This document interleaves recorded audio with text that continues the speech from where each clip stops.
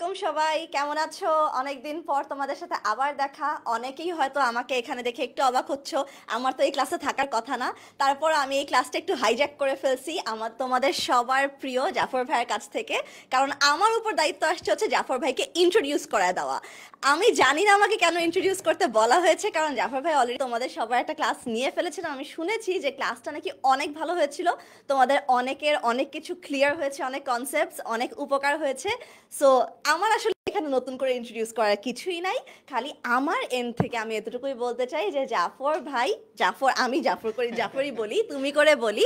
So জাফরকে এখানে পেয়ে আমাদের খুবই ভালো লাগছে, কারণ জাফরও কিন্তু আমাদের একজন ইকোনমিক্সের স্টুডেন্ট এবং ইকোনমিক্সের গ্র্যাজুয়েট। ও কিন্তু অলরেডি জাহাঙ্গীরনগর ইউনিভার্সিটি থেকে ইকোনমিক্সের উপরে অনার্স কমপ্লিট করে ফেলেছে এবং এখন মাস্টার্স করছে। হ্যাঁ, সো এই যে কঠিন কঠিন কনসেপ্টগুলো তোমাদের কাছে খুবই মনে হয় যে খুবই জটিল, এই ভোক্তা উৎপাদকের আচরণ টাইপের যে কনসেপ্টগুলো আছে, সেগুলো কিন্তু জাফর ভাই মাত্র এই কয়েকদিন আগেই একদম ভালো মতো ক্লিয়ার করে একদম বুঝে ফেলেছেন। হ্যাঁ, সো আমাদের ইউনিভার্সিটিতে তো আমাদেরকে অনেক অনেক গভীরে গিয়ে জিনিসগুলো পড়ায়, অনেক ডিটেলসে পড়ায়। হ্যাঁ, সো তোমাদের অনেক ধরনের কোয়েশ্চেন যেগুলো কিনা হয়তো বইয়ের ভিতরে না, হ্যাঁ, তোমরা অনেক রাতের বেলা ঘুমিয়ে ঘুমিয়ে চিন্তা করছো যে এটা এরকম কেন হলো। হ্যাঁ, এই জাতীয় যে কমপ্লেক্স কোয়েশ্চেনগুলো আছে সেগুলোর অ্যান্সারও কিন্তু তোমরা জাফর ভাইয়ের কাছ থেকে পেয়ে যাবে। সো যদি কখনো কোনো ধরনের কোনো ডাউট থাকে, যদি কোনো কনফিউশন থাকে, ইভেন বইয়ের বাইরে থেকেও যদি মনে হয় যে এই কনসেপ্টটা ক্লিয়ার করা দরকার, তাহলে কিন্তু খুব ইজিলি জাফর ভাইয়ের কাছ থেকে পুরো জিনিসটা ক্লিয়ার করতে পারবে।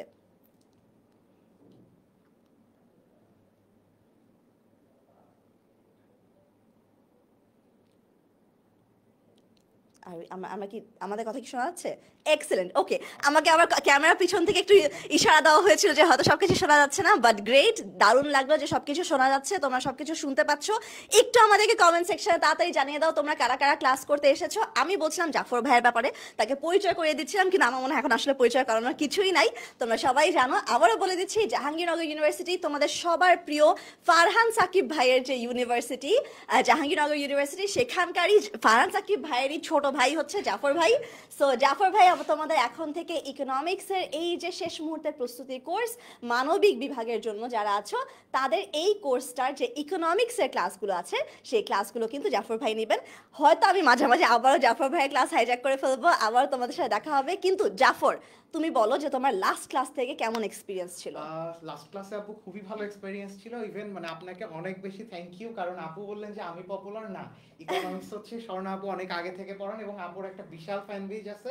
সো ওই ওই জায়গাটা, ওই ব্লেসিংটা আমি নিয়েছি এবং আমি সো ব্লেসড যে আপু আজকে আমাকে ইন্ট্রোডিউস করিয়ে দিলেন এবং হোপফুলি স্টুডেন্টদের মধ্যে আমিও আপুর এই থ্রুতে, আপুর এই ফ্যান বেজে আমি ঢুকে যেতে পারবো। এই কারণে আমি চাচ্ছিলাম যে আপু আমাকে ইন্ট্রোডিউস করিয়ে দিক এবং আপুকে পেয়ে আমি খুবই খুশি। আর হোপফুলি লাস্ট ক্লাসের এক্সপেরিয়েন্সটা কেমন ছিল স্টুডেন্টরা বেটার বলতে পারবে। একটু কমেন্ট সেকশন জানিয়ে দাও, ভালো ভালো কথাই জানাও প্লিজ। আমি আমার বেস্টটা ট্রাই করেছি এবং আমি চেষ্টা করেছি খুব সহজে, যেহেতু এই চ্যাপ্টারটা হচ্ছে অনেক ম্যাথমেটিক্যাল প্রবলেম ইনভলভ থাকে এবং আর্টসের স্টুডেন্টদের হচ্ছে একটা এরকম কনসেপ্ট থাকে তার মধ্যে ম্যাথ একটু কম পারে, বাট এই জায়গাগুলোতে খুব বেসিক ম্যাথ এবং কিছু কনসেপচুয়াল থাকলে আমরা প্রায় 3 সেট কোশ্চেন কমন পেয়ে যাবো। সো আমি ওইটা চেষ্টা করেছি এবং আজকে সেকেন্ড পার্টটা করে ফেললে হোপফুলি তারা এইচএসসি তে 3 সেট প্রশ্ন কমন পেয়ে যাবে। দারুণ দারুণ, একদম আমরা খুবই কিন্তু মানে অ্যাফার্মেটিভ সব কথাবার্তা শুনতে পাচ্ছি জাফর ভাইয়ের কাছ থেকে। কারণ আমাদের তো, আমি জানি যে আমরা যতই কনসেপ্ট, যতই ভালো মতো বুঝে পড়া যাই বলি না কেন, তোমাদের আসলে মেইন যে কনসার্নের এরিয়াটা থাকে সেটা হচ্ছে যে পরীক্ষায় কমন পড়বে নাকি, পরীক্ষায় পারবো নাকি লিখতে। হ্যাঁ, সো এটা খুবই আন্ডারস্ট্যান্ডেবল, যেহেতু এটা শেষ মুহূর্তের প্রস্তুতি। এখন মেইনলি মাথার মধ্যে পরীক্ষার কোয়েশ্চেন, পরীক্ষার টপিক, পরীক্ষার জন্য ইম্পর্টেন্ট কি হবে, কিভাবে লিখবো, এই জাতীয় জিনিসগুলো নিয়ে আমাদের কিন্তু প্রাইমারি কনসার্ন থাকে এবং এটা কমপ্লিটলি ন্যাচারাল। সো যেহেতু ভাইয়া যেটা বললেন খুবই আমাদের জন্য আশা জাগা নিয়ে একটা কথা, যে আমরা যদি এই চ্যাপ্টারগুলো ভালো মতো দেখে ফেলি তাহলে কিন্তু আমাদের জন্য পরীক্ষায় কোয়েশ্চেন্স আমরা কমন পেয়ে যাব এবং ম্যাথসগুলো অ্যান্সার করলে ভাইয়া যেটা বলছিলেন যে ফুল মার্কস আসার একটা সম্ভাবনা কিন্তু বেড়ে যায়। হ্যাঁ, কিন্তু অবশ্যই অঙ্কগুলো ঠিক করে করতে হবে, আর এই জন্য জাফর ভাইয়া ক্লাসটা কিন্তু খুব সিরিয়াসলি, খুব মনোযোগের সাথে ফলো করতে হবে। আচ্ছা, আমাদের কমেন্ট সেকশনে মনে হয় কমেন্টগুলো এখন আস্তে আস্তে আসা শুরু করেছে, আমি দেখতে পাচ্ছি।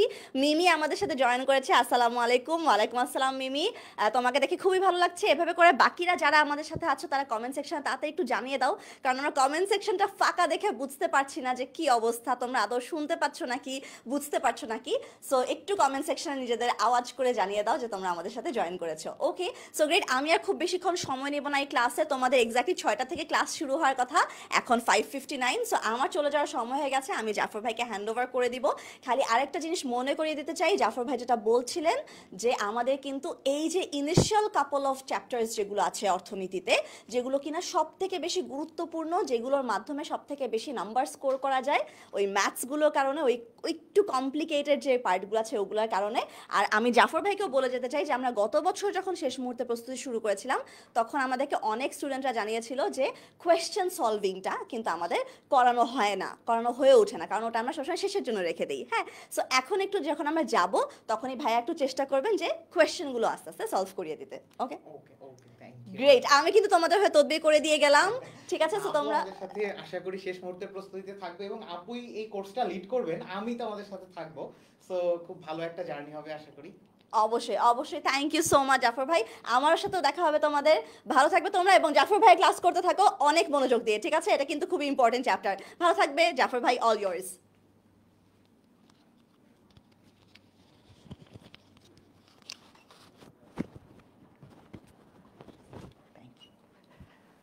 ওকে, স্বর্ণা আপুকে অনেক ধন্যবাদ আপু এত চমৎকার একটি ইন্ট্রো দেওয়ার জন্য। বেসিক্যালি আমিও বিভিন্ন সময় আপুর ক্লাস দেখেছি এবং গতবার শেষ মুহূর্তের প্রস্তুতি ক্লাসে মানে স্বর্ণা আপু কিন্তু ইকোনমিক্স কোর্সটাকে লিড করেছিলেন। আমাদের যে শেষ মুহূর্তের প্রস্তুতি কোর্সটা হবে এবারেও স্বর্ণা আপু তোমাদের সাথে থাকবেন এবং স্বর্ণা আপুর সাথে হোপফুলি থাকবো। তোমরা দ্রুত কমেন্ট সেকশনে জানিয়ে ফেলো যে কে কোথা থেকে জয়েন করেছো, কার কি অবস্থা ইকোনমিক্স, এবং লাস্ট ক্লাসটা যে করেছিলাম লাস্ট ক্লাসটার কার কেমন লেগেছিল, এই এক্সপিরিয়েন্সটা তোমরা খুব দ্রুত কমেন্ট বক্সে শেয়ার করে ফেলো এবং আমরা খুব দ্রুত আমাদের যে সেকেন্ড পার্টটা রয়েছে সেটা আমরা ঢুকে যাব। আমরা কিন্তু গতদিন যখন পড়ছিলাম ইকোনমিক্সের দ্বিতীয় যে চ্যাপ্টার ভোক্তা উৎপাদকের আচরণ রয়েছে, এই চ্যাপ্টারের প্রথম অংশটা পড়েছিলাম। প্রথম অংশে আমরা আসলে কি পড়েছিলাম? আমরা চাহিদার সমীকরণ পড়েছিলাম, চাহিদার রেখা অঙ্কন পড়েছিলাম, তারপরে চাহিদার বিভিন্ন নির্ধারক, তারপরে তোমার চাহিদার কি কি ব্যতিক্রম হইতে পারে, ঢাল পড়েছিলাম, এই সম্পর্কিত ব্যাপারগুলো পড়েছিলাম। এবং আজকে আমরা পরবর্তী অংশ, এবং এইখানে কিন্তু চাহিদার বিভিন্ন রকম যে সমস্যাগুলো রয়েছে, স্থিতিস্থাপকতা যেটা খুবই গুরুত্বপূর্ণ, তোমার বিভিন্ন দ্রব্যের প্রকৃতি নির্ধারণ করতে বলা হয়, এই ব্যাপারগুলো কিন্তু আমরা সলভ করবো। সো তোমরা খুব দ্রুত জয়েন করে ফেলো এবং তোমরা ক্লাসটাকে শেয়ার করে দিতে পারো, তোমাদের যে কলেজ বা অন্যান্য ফ্রেন্ডদের যে গ্রুপ রয়েছে সেই জায়গাগুলোতে শেয়ার করে ফেলতে পারো। এবং তোমরা জানিয়ে দাও যে তোমাদের আসলে কাদের কাছে ইকোনমিক্সটা সহজ লাগে এবং কাদের কাছে কঠিন লাগে, এই ব্যাপারটা তোমরা কমেন্ট সেকশনে জানিয়ে দাও। এবং দ্বিতীয় চ্যাপ্টারটা, তোমাদের যে প্রথম ক্লাসটা আমি নিয়েছিলাম সেই ক্লাসটা তোমাদের কেমন লেগেছে তোমরা খুব দ্রুত কমেন্ট সেকশনে সেটা জানিয়ে ফেলো এবং আমরা খুব দ্রুত কন্টেন্টের মধ্যে গো থ্রু করবো। সো তোমরা খুব দ্রুত জয়েন করো। কে কোথা থেকে জয়েন করেছো আমি একটু কমেন্ট সেকশনে দেখতে পাচ্ছি যে সামিউল হোসেন সাজিদ লিখেছে ফ্রম সায়েন্স। আচ্ছা, সে আসলে সায়েন্স থেকে ক্লাস করছে নাকি সে এসএসসিতে সায়েন্সে ছিল আমরা বুঝতে পারলাম না। হোপফুলি যারা এমন অনেক স্টুডেন্ট রয়েছে যারা হচ্ছে এসএসসিতে সায়েন্সে ছিল, পরবর্তীতে ইন্টারমিডিয়েটে এসে ইকোনমিক্স নিয়েছো, তাদের জন্য কোনো চিন্তার কারণ নাই, কারণ আমরা এই কোর্সে যেই জিনিসগুলো পড়ছি সেই জিনিসগুলো খুবই বেসিক কনসেপ্ট ধরে ধরে পড়ছি। আশা করি তোমাদের বুঝতে কোনো অসুবিধা নয়। এমন স্টুডেন্ট যদি থেকে থাকো এসএসসিতে যারা সায়েন্সে ছিল, ইকোনমিক্স কখনোই পড়ো নাই, ইন্টারমিডিয়েটে প্রথম এসে তোমরা ইকোনমিক্স পড়ছো, তোমাদেরও কোনো অসুবিধা হবে না। আচ্ছা, ঋতু লিখেছে আসসালামু আলাইকুম। ওয়ালাইকুম আসসালাম। আচ্ছা, আমরা এখন কন্টেন্টটা শুরু করে দিব। তোমরা যেহেতু আমাদের 6টা বেজে গিয়েছে, সো আমরা কন্টেন্টটা শুরু করছি। লাস্ট ক্লাসে আমরা যেগুলো পড়েছিলাম তোমাদের যদি মনে থেকে থাকে তাহলে আমরা একটু দেখছি যে আমরা যে পার্টটা পড়েছিলাম সেখানে চাহিদা এবং চাহিদা বিধি পড়েছিলাম। সেই জায়গায় আমাদের একটা পার্ট ছিল যে চাহিদার নির্ধারক। দেখো তোমরা যে চাহিদার নির্ধারকগুলো পড়েছিলে সেই জিনিসগুলোর মধ্যে এগুলো কিন্তু খুবই পরিচিত, এগুলো আমাদের অলরেডি পড়া হয়ে গিয়েছে। যে চাহিদার নির্ধারক দ্রব্যের নিজস্ব দাম, সময়, আয়, সম্পর্কিত দ্রব্য, রুচি, বিজ্ঞাপন, এই জিনিসগুলো ব্যাখ্যা করছি না, জাস্ট এই জিনিসটা বলি যে কোন ব্যাপারগুলা বা কোন জিনিসগুলো আসলে চাহিদার নির্ধারক হবে। যেই জিনিসগুলোর পরিবর্তনের কারণে চাহিদার পরিমাণের পরিবর্তন হয় সেই ব্যাপারগুলো বা সেই জিনিসগুলাই হবে চাহিদার নির্ধারক। দেখো এখানে দ্রব্যের নিজস্ব দামের কথা বলা হয়েছে। দ্রব্যের নিজস্ব দাম পরিবর্তনের কারণে চাহিদার কি পরিমাণের কোনো পরিবর্তন হয়? হ্যাঁ, আমরা জানি যে দ্রব্যের দামের পরিবর্তনের কারণে চাহিদার পরিমাণের পরিবর্তন হয়। তার মানে দ্রব্যের নিজস্ব দাম হচ্ছে চাহিদার নির্ধারক। একইভাবে সময়ের পরিবর্তনের কারণে কি চাহিদার পরিমাণে কোনো পরিবর্তন হয়? হ্যাঁ, আমরা দেখতে পাই যে ধরো শীতকালে আইসক্রিমের চাহিদার পরিমাণ যেমন থাকে গরমকালে কিন্তু তার চাইতে অনেক বেশি থাকে, তার মানে সময়ের পরিবর্তনের কারণে কিন্তু চাহিদার পরিমাণের কম বেশি হয়, তার মানে সময়ও চাহিদার একটা নির্ধারক। একইভাবে অন্য যেই জিনিসগুলো রয়েছে এই প্রত্যেকটার পরিবর্তনের কারণেই চাহিদার পরিমাণ কম বা বেশি হতে পারে, এই জন্য এই ব্যাপারগুলোকে চাহিদার নির্ধারক বলা হয়। এটা আমরা লাস্ট ক্লাসে অলরেডি বুঝেছিলাম, বাট আমাদের একটা কনসেপ্ট বোঝার জন্য এই জিনিসগুলো দরকার, সেজন্য আমি এখানে নিয়ে এসেছি। আমরা এখন যে ব্যাপারটা দেখতে চাই যে চাহিদার নির্ধারক সমূহ যদি পরিবর্তন হয় তাহলে কি ঘটনা ঘটতে পারে। চাহিদার নির্ধারক সমূহ পরিবর্তন হলে দুটি ঘটনা ঘটতে পারে। কি? একটা হচ্ছে চাহিদার সংকোচন বা সম্প্রসারণ হতে পারে, দ্বিতীয়ত চাহিদার হ্রাস বৃদ্ধি বা চাহিদা রেখার স্থানান্তর হতে পারে। এই টপিকটি খুবই গুরুত্বপূর্ণ, তোমার পরীক্ষায় যদি চাহিদা থেকে প্রশ্ন হয় তাহলে চাহিদা রেখার স্থানান্তর এবং চাহিদা রেখার সংকোচন সম্প্রসারণ সংক্রান্ত প্রশ্ন কিন্তু একটা থাকবেই। তার মানে এখানে কি ঘটনা ঘটছে, চাহিদা, তোমার যদি চাহিদার নির্ধারক সমূহ পরিবর্তন হয়, যে কোনো চাহিদার নির্ধারক পরিবর্তন হলেই এই দুইটার মধ্যে যে কোনো একটা ঘটনা ঘটবে। একটা কি, চাহিদা রেখার সংকোচন ও সম্প্রসারণ অথবা চাহিদা রেখার হ্রাস বৃদ্ধি বা স্থানান্তর ঘটতে পারে। তাহলে কোন ক্ষেত্রে কি ঘটে আমরা এখন সে ব্যাপারটা দেখে ফেলবো। ওকে, প্রথমত চাহিদা রেখার সংকোচন সম্প্রসারণ। চাহিদা রেখার সংকোচন সম্প্রসারণ কখন ঘটবে তোমরা সব সময় মনে রাখবা, শুধুমাত্র যদি দ্রব্যের নিজস্ব দাম পরিবর্তন হয় তখনই কেবল চাহিদার সংকোচন বা সম্প্রসারণ হবে। তার মানে এই যে দ্রব্যের নিজস্ব দাম, শুধুমাত্র দ্রব্যের নিজস্ব দাম যদি পরিবর্তন হয় তখন হচ্ছে চাহিদা রেখার সংকোচন বা সম্প্রসারণ হবে। এখন চাহিদা রেখার সংকোচন বা সম্প্রসারণ ব্যাপারটা কি এটা আমরা একটু দেখতে চাই। একটা জিনিস চিন্তা করো যে সংকোচন মানে কমে যাওয়া, এটা কিন্তু আমরা একদম নামের মাধ্যমে প্রথম ক্লাসে বলেছিলাম economics is all about common sense. তো তার মানে বলা হচ্ছে সংকোচন, কিসের সংকোচন? চাহিদার সংকোচন। তার মানে কোনো ঘটনার কারণে যদি চাহিদার পরিমাণ কমে যায় তখন আমরা সেইটাকে বলি চাহিদার সংকোচন। আর কোনো ঘটনার কারণে, তার মানে দামের কারণে যদি চাহিদার পরিমাণ বেড়ে যায় তখন আমরা সেইটাকে বলবো সম্প্রসারণ। এখন আমরা একটু ব্যাপারটা দেখি, গ্রাফিক্যালি চিন্তা করি। দেখো এখানে একটা চাহিদা রেখা দেখানো হয়েছে, এই চাহিদা রেখার ইনিশিয়াল দাম আমি চিন্তা করছি 2 টাকা এবং 2 টাকার বিপরীতে চাহিদার পরিমাণ কত? 15 একক। এখন দাম বেড়ে 2 টাকা থেকে 3 টাকা হয়ে গেল। দেখো এই যে দাম বেড়ে 2 টাকা থেকে 3 টাকা হয়ে গেল, এই দাম বেড়ে 2 টাকা থেকে 3 টাকা হওয়ার কারণে দেখো চাহিদার পরিমাণ কি হলো? চাহিদার পরিমাণ কমে গেল। কিন্তু দেখো চাহিদার পরিমাণ আগে 2 টাকার বিপরীতে ছিল 15 একক, এখন দাম যখন 3 টাকা হয়ে গেল তখন চাহিদার পরিমাণ 15 একক থেকে কমে 10 একক হয়ে গেল। এই যে চাহিদার পরিমাণটা কমে গেল এইটাকেই বলা হচ্ছে চাহিদার সংকোচন। তার মানে দ্রব্যের নিজস্ব দাম যদি কমে যায়, দ্রব্যের নিজস্ব দাম যদি বেড়ে যায় তখন চাহিদার পরিমাণ কি হবে? চাহিদার পরিমাণ কমে যাবে। এই যে দাম বৃদ্ধির ফলে চাহিদার পরিমাণ কমে গেল, এই কমে যাওয়াটাকেই বলা হচ্ছে চাহিদার সংকোচন। দেখো এই যে আমরা চাহিদার সংকোচনটা দেখিয়েছি, এইটা আবার আরেকভাবেও দেখানো যায়। দেখো দাম যখন 2 টাকা ছিল তখন চাহিদার পরিমাণ 15, আমরা এই জায়গায় চাহিদা রেখার এই জায়গায় অবস্থান করছিলাম। যখন দাম বেড়ে 3 টাকা হলো তখন চাহিদার পরিমাণ কমে 10 একক হয়ে গেল, কিন্তু আমরা চাহিদা রেখার উপর কোথায় অবস্থান করছি? এই জায়গায়। তার মানে আমরা এখান থেকে এখানে পৌঁছে গিয়েছি, তার মানে এইখানেও আমরা সংকোচন লিখে দিতে পারি, সংকোচন লিখে দিতে পারি। আচ্ছা, এখন আরেকটা আমরা দেখবো, সেটা হচ্ছে সম্প্রসারণ। সম্প্রসারণটা একই জিনিস, তোমাদের বুঝে ফেলার কথা এতক্ষণে। দেখো এই জায়গাটাতে আমরা ইনিশিয়ালি দাম দেখিয়েছি 2 টাকা এবং 2 টাকা দামের বিপরীতে চাহিদার পরিমাণ আমি কত দেখতে পাচ্ছি? 15 একক। এখন হঠাৎ করে যদি দাম কমে যায়, দাম কমে কত হলো? 1 টাকায় চলে আসলো, 1 টাকায় চলে আসলো। এখন দাম কমে যখন 1 টাকায় আসলো তখন দেখো চাহিদার পরিমাণ কি হলো? চাহিদার পরিমাণ, যেহেতু দাম কমে গিয়েছে তাহলে আমরা আগের ক্লাসের চাহিদা বিধি থেকে জানি দাম কমলে চাহিদার পরিমাণ বেড়ে যায়। এখানেও দাম কমার ফলে দেখো চাহিদার পরিমাণ কিন্তু বেড়ে 20 একক হয়ে গেল। তার মানে চাহিদার আগে ছিল 2 টাকার বিপরীতে 15, এখন যখন দাম 1 টাকা হয়ে গিয়েছে তখন চাহিদার পরিমাণ 20 একক হয়ে গেল। তার মানে এই দেখো চাহিদা বেড়ে গেল। এই যে চাহিদার পরিমাণ বেড়ে গেল, বাড়া মানেই আমরা কি জানি? সম্প্রসারণ। তার মানে দাম কমার ফলে চাহিদার পরিমাণ যদি বেড়ে যায় তখন আমরা সেইটাকে বলছি চাহিদার সম্প্রসারণ। এই যে আমরা এই জায়গায় দেখতে পাচ্ছি। আবার চাহিদা রেখার উপরে আমরা দেখতে পারি 2 টাকার বিপরীতে যখন চাহিদার পরিমাণ 15 ছিল তখন আমাদের চাহিদা রেখার উপর অবস্থান কোথায় ছিল? এই যে এই জায়গায় বি বিন্দুতে ছিলাম। কিন্তু যখন দাম কমে 1 টাকা হলো তখন চাহিদার পরিমাণ যখন 20 হয়ে গেল তখন আমার অবস্থান কোথায়? চাহিদা রেখার উপর এই সি বিন্দুতে। তার মানে আমি এখান থেকে এই দিকে গিয়েছি। তো এইখানে আমরাও লিখে দিতে পারি সম্প্রসারণ। সম্প্রসারণ লিখে দিতে পারি। ওকে, তাহলে এই সংকোচন এবং সম্প্রসারণ এই ব্যাপারটা আমরা বুঝে ফেললাম। এই ব্যাপারটা যদি আমরা একটু সহজে দেখতে চাই তাহলে এইটা কিন্তু আমরা মনে রাখতে পারি যে দেখো, দাম বাড়লে চাহিদার পরিমাণ কমে যায়, আর চাহিদার পরিমাণ যখনই কমে যাবে, চাহিদার পরিমাণ যখনই কমে যাবে তখন আমরা সেটাকে কি বলবো, কমা মানেই হচ্ছে সংকোচন। কার সংকোচন? চাহিদার পরিমাণের সংকোচন। তার মানে এই যে দাম বাড়ার ফলে চাহিদার পরিমাণ যখন কমে যাবে তখন আমরা সেটাকে বলছি সংকোচন। আর দাম কমলে আমরা জানি কি হয়, চাহিদার পরিমাণ বেড়ে যায় চাহিদা বৃদ্ধি থেকে। এই যে চাহিদার পরিমাণ বেড়ে গেল, বেড়ে যাওয়া, এই ঘটনাটাকে কি বলে, সম্প্রসারণ। আমরা জানি সম্প্রসারণ মানেই বেড়ে যাওয়া।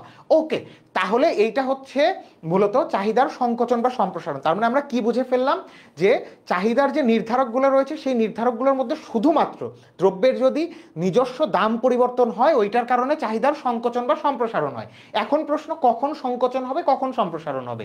যদি দাম বাড়ে তাহলে কি হয়, চাহিদার পরিমাণ কমে যায়, আর কমা মানেই চাহিদার সংকোচন।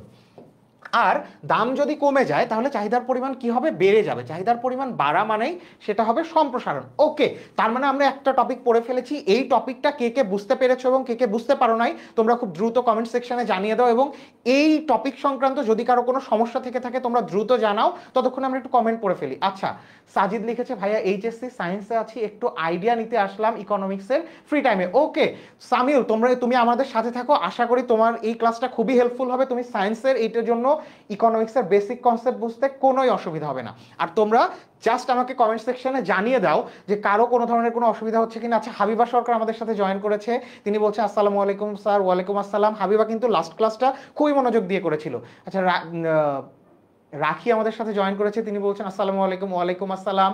আমাদের কিন্তু হাবিবা সরকার এবং অনেকেই আমরা দেখতে পাচ্ছি যে প্রথম ক্লাসটা যারা দেখেছিল তারা অলরেডি জয়েন করে ফেলেছে। সো তোমরা যারা প্রথম ক্লাসটা করেছিলে তারাও কমেন্ট সেকশনে জানিয়ে দাও, এবং এই পর্যন্ত তোমাদের ক্লিয়ার কিনা জাস্ট কমেন্ট সেকশনে তোমরা কমেন্ট করে ক্লিয়ার লিখে জানিয়ে দাও। আর যদি কারো কোনো সমস্যা থেকে থাকে জাস্ট তুমি একটু জানাও কমেন্ট সেকশনে, আমরা ততক্ষণে সামনের টপিকে আগাবো। আচ্ছা, দ্বিতীয় যে ব্যাপারটা আমরা বলেছি যে চাহিদার যে নির্ধারকগুলো রয়েছে, চাহিদার নির্ধারকের যে পরিবর্তন হয়, এই পরিবর্তনের কারণে দুইটা ঘটনা ঘটে। আচ্ছা, মিমি লিখেছে ক্লিয়ার, থ্যাংক ইউ। তাহলে আমরা বলেছি যে চাহিদার যে নির্ধারকগুলো রয়েছে এই নির্ধারকগুলো পরিবর্তন যদি হয় তাহলে দুইটা ঘটনা ঘটতে পারে। একটা হলো চাহিদার সংকোচন সম্প্রসারণ, আর একটা চাহিদা রেখার স্থানান্তর। এখন আমরা চাহিদা রেখার হ্রাস বৃদ্ধি বা স্থানান্তরটা দেখতে চাই। তো চাহিদা রেখার স্থানান্তর কখন ঘটবে? আমরা আগেরটাই দেখলাম, দ্রব্যের নিজস্ব দাম পরিবর্তনের কারণে, দ্রব্যের নিজস্ব দাম পরিবর্তনের কারণে চাহিদা রেখার সংকোচন বা সম্প্রসারণ হয়। তাহলে দাম বাদে অন্য যে নির্ধারকগুলো রয়েছে, জাস্ট আমরা একটু প্রিভিয়াস স্লাইড দেখি।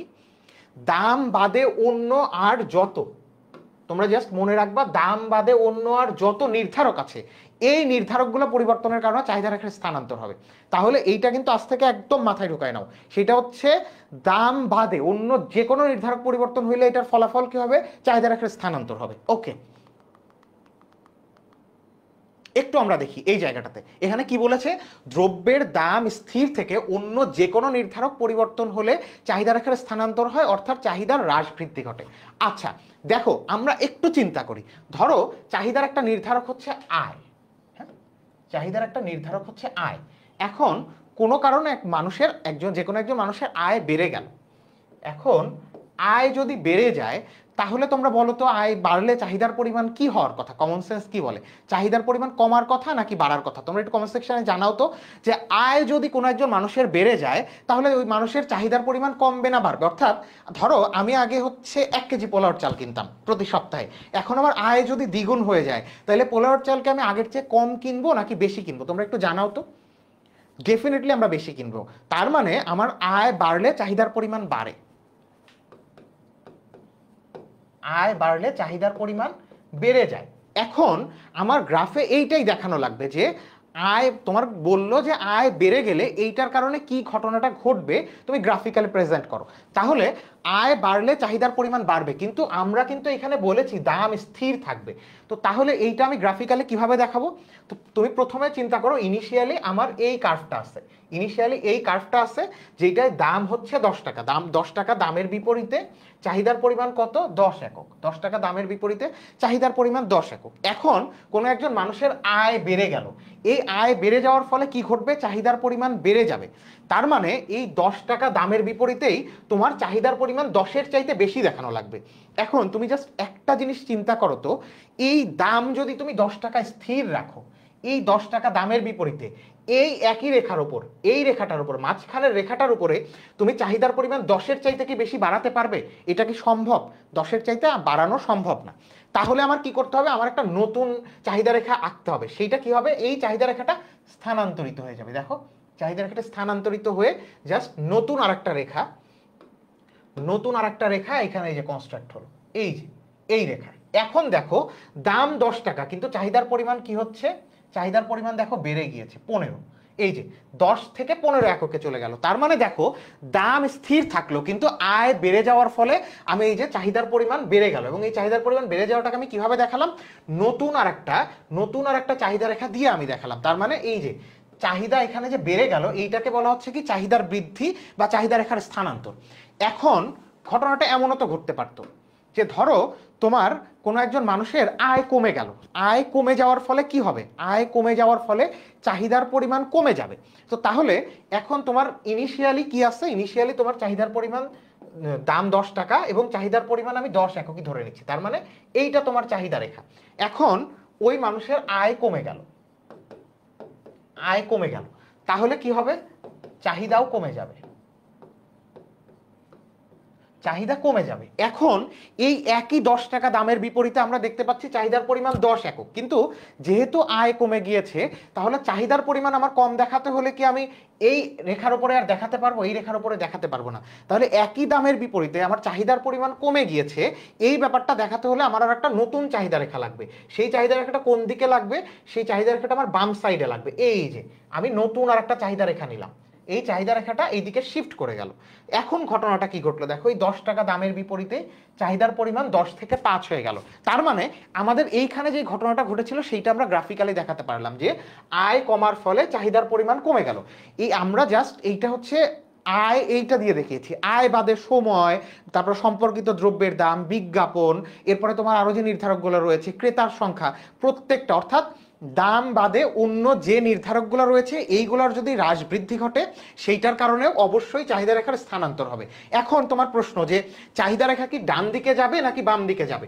খুবই সহজ, যে যদি আমার চাহিদার পরিমাণ বেড়ে যায় কোনো একটা ঘটনার কারণে, যখন আয় বাড়ার কারণে চাহিদার পরিমাণ বেড়ে গিয়েছিল তখন আমরা চাহিদা রেখাটা ডান দিকে স্থানান্তর করেছিলাম, কিন্তু চাহিদার পরিমাণ যদি কোনো ঘটনার কারণে কমে যায় তখন রেখাটা বাম দিকে শিফট করবে। এখন তোমাদের প্রশ্ন হতে পারে যে কখন আমি বুঝবো চাহিদার পরিমাণ কমে গিয়েছে, কখন বুঝবো বেড়ে গিয়েছে? এইটা জাস্ট কমন সেন্স তুমি খাটাবা যে দেখো একজন মানুষের আয় বাড়লে সে যে কোনো একটা পণ্য বেশি বেশি কেনে, তার মানে চাহিদার পরিমাণ বেড়ে যাবে। আবার যে কোনো একজন মানুষের যদি আয় কমে যায় তখন ওই মানুষটা যে কোনো একটা পণ্য সাধারণত কম কেনে, তার মানে ওই তখন তার চাহিদার পরিমাণ কমে যাবে। আবার একইভাবে বাজারে ক্রেতার সংখ্যা, ধরো তোমাকে বললো বাজারে যদি ক্রেতার সংখ্যা বেড়ে যায় তাহলে চাহিদা রেখার কি ধরনের পরিবর্তন হবে? এটা তোমার একটা প্রশ্ন আসতে পারে যে বাজারে যদি ক্রেতার সংখ্যা বেড়ে যায় চাহিদা রেখার কি ধরনের পরিবর্তন হবে। তুমি প্রথমে এটা শিওর যে ক্রেতার সংখ্যা এইটা কি চাহিদার নির্ধারক, এবং এই ক্রেতার সংখ্যা কমা বা বাড়ার কারণে কি হবে এইটা আমার প্রথম ডিসিশন, যে চাহিদা রেখার স্থানান্তর হবে। এখন চাহিদা রেখার স্থানান্তর হবে, তো প্রশ্ন করেছে যে যদি তোমার মানে বাজারে ক্রেতার সংখ্যা বাড়ে তাহলে তুমি এইটা শিওর বাজারে ক্রেতার সংখ্যা বাড়া মানেই চাহিদার পরিমাণ বাড়বে। আর চাহিদার পরিমাণের বৃদ্ধি এইটা দেখানোর জন্য তোমার কি করা লাগবে? ডান দিকে চাহিদা রেখা স্থানান্তর করা লাগবে। তার মানে চিত্রটা হবে এইটা, তখন কিন্তু আর এই রেখাটা থাকবে না। এটা এই পর্যন্ত তোমাদের ক্লিয়ার কিনা জাস্ট আমাকে একটু কমেন্ট সেকশনে জানাও। আচ্ছা কমেন্ট কি করেছে দেখি, বাড়লে ডান দিকে আর কমলে বাম দিকে, রাইট। আচ্ছা তারিন সঠিক লিখেছে যে বাড়লে তোমার যদি চাহিদার পরিমাণ বেড়ে যায় তাহলে চাহিদা রেখা ডান দিকে চলে যাবে, এইটাকে আমরা মূল চাহিদা রেখা ধরে নিচ্ছি। আর পরিবর্তিত চাহিদা রেখা হচ্ছে ডানেরটা আর বামেরটা। যদি কোনো ঘটনার কারণে চাহিদার পরিমাণ বেড়ে যায় তাহলে ডান দিকে শিফট করবে বা স্থানান্তরিত হবে, আর যদি কমে যায় তাহলে বাম দিকে শিফট করবে।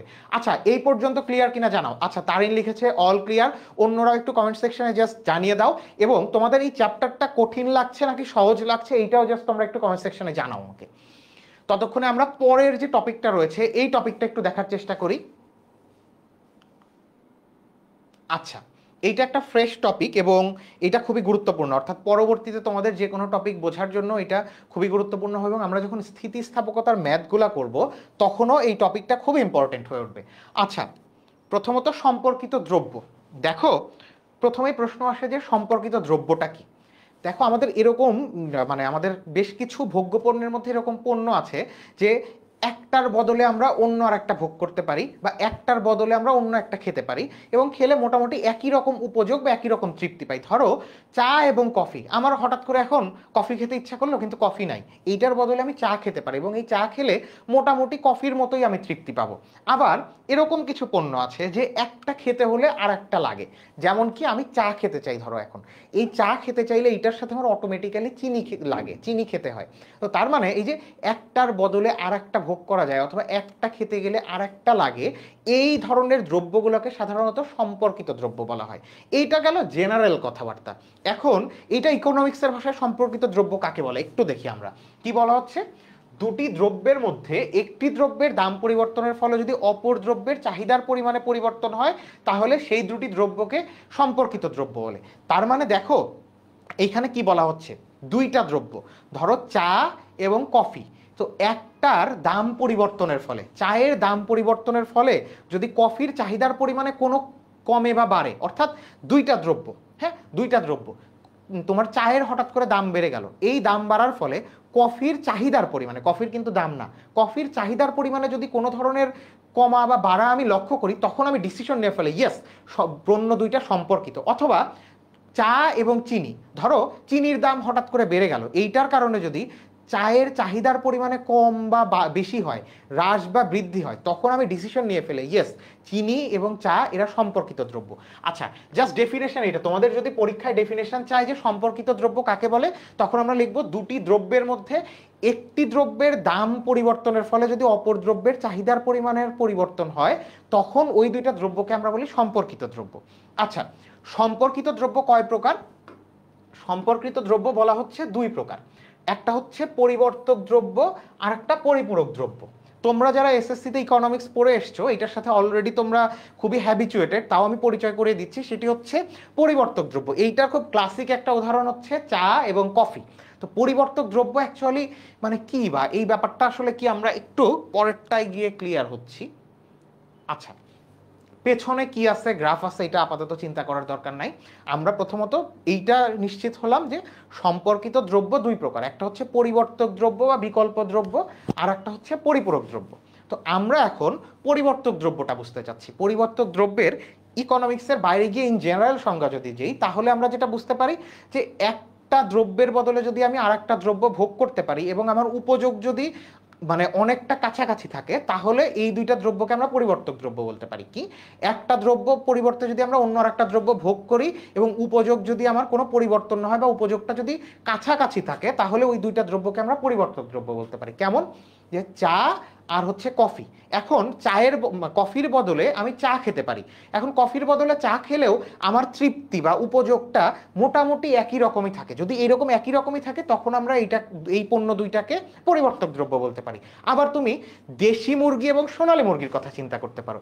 দেশি মুরগির বদলে আমি চাইলে সোনালী মুরগি খেতে পারি, এবং দেশি মুরগির বদলে যে সোনালী মুরগিটা খাচ্ছি এইটার উপযোগ কিন্তু মোটামুটি কাছাকাছি থাকে। সুতরাং এই দুইটা জিনিসকে আমরা পরিবর্তক দ্রব্য বলতে পারি। কিন্তু যদি পরীক্ষায় আসে, পরীক্ষায় আসলে ইকোনমিক্সের ভাষায় আমরা কিভাবে লিখবো এইটা আসলে একটু দেখে নিই। যে পরিবর্তক দ্রব্য, পরিবর্তক দ্রব্যের মধ্যে বলা হচ্ছে দুটি দ্রব্যের মধ্যে একটি দ্রব্যের দাম বৃদ্ধির ফলে, একটি দ্রব্যের দাম বৃদ্ধির ফলে যদি অপর দ্রব্যের চাহিদার পরিমাণ বৃদ্ধি পায়, তাহলে এরা একে অপরের পরিবর্তক দ্রব্য। কি বলছে ব্যাপারটা? ব্যাপারটা এইরকম যে ধরো তোমার হচ্ছে কফি এবং হচ্ছে চা। এখন কফির দাম বেড়ে গেলে কি হবে চিন্তা করো তো একটু। কফির দাম যদি বেড়ে যায় তখন মানুষ কফি কম খাবে এবং চা বেশি খেতে শুরু করবে। তখন চা যখন বেশি খেতে শুরু করবে তখন কি হবে, চায়ের চাহিদার পরিমাণ বেড়ে যাবে। তাহলে কি ঘটনা, কফি এবং চা তারা দুইজনে পরিবর্তক দ্রব্য। দেখো কফির যদি দাম বেড়ে যায়, কফির দাম বেড়ে গেল, এইটার কারণে মানুষ চা বেশি খাওয়া শুরু করে, যার কারণে চায়ের চাহিদার পরিমাণ বেড়ে যায়। এই যে কফির দাম বাড়ার কারণে চায়ের চাহিদার পরিমাণ বেড়ে গেল, এই জন্য তারা দুজন পরিবর্তক দ্রব্য। সেই কথাটাই বলছে যে দুটি দ্রব্যের মধ্যে একটি দ্রব্যের দাম বৃদ্ধির কারণে, কফির দাম বৃদ্ধির কারণে যদি অপর দ্রব্যের চাহিদার পরিমাণ বেড়ে যায়, চায়ের চাহিদার পরিমাণ বেড়ে যায়, তাহলে এই দুটি দ্রব্যকে একে অপরের পরিবর্তক দ্রব্য বলে।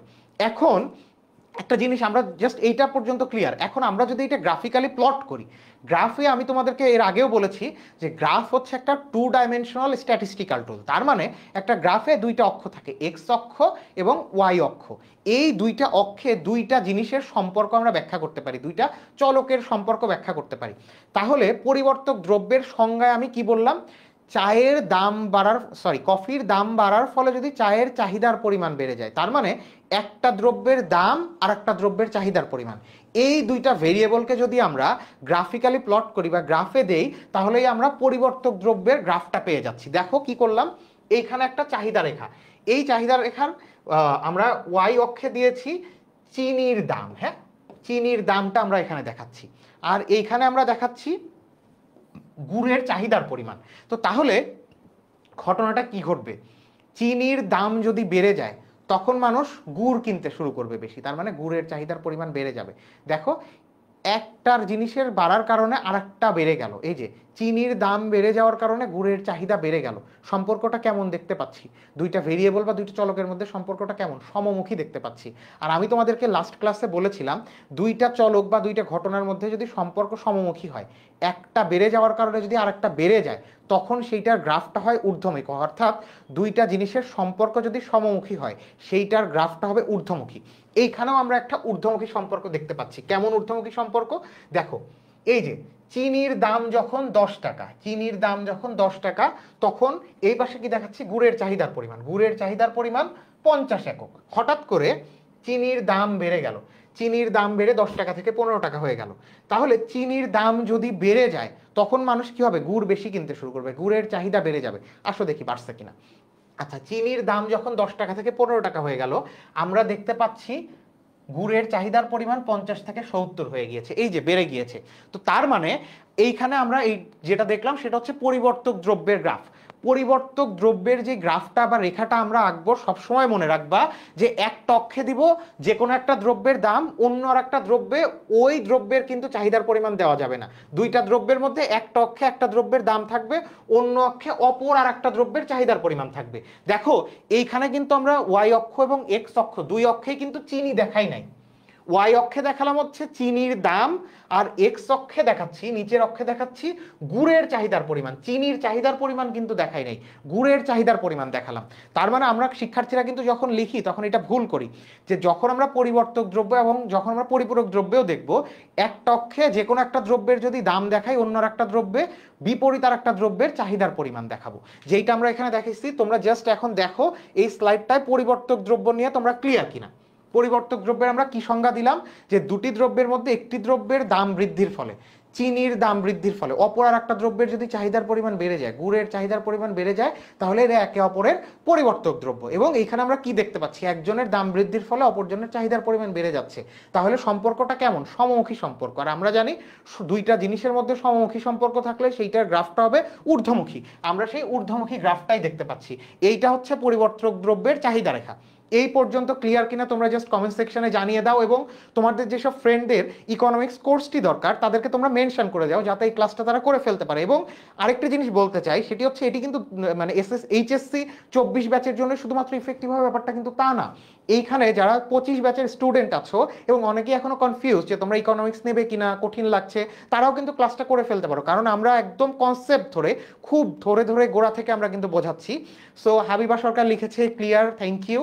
আমরা তাহলে পরের স্লাইডে যাচ্ছি। পরের স্লাইডে যাওয়ার আগে জাস্ট একটু পানি খেয়ে নিই।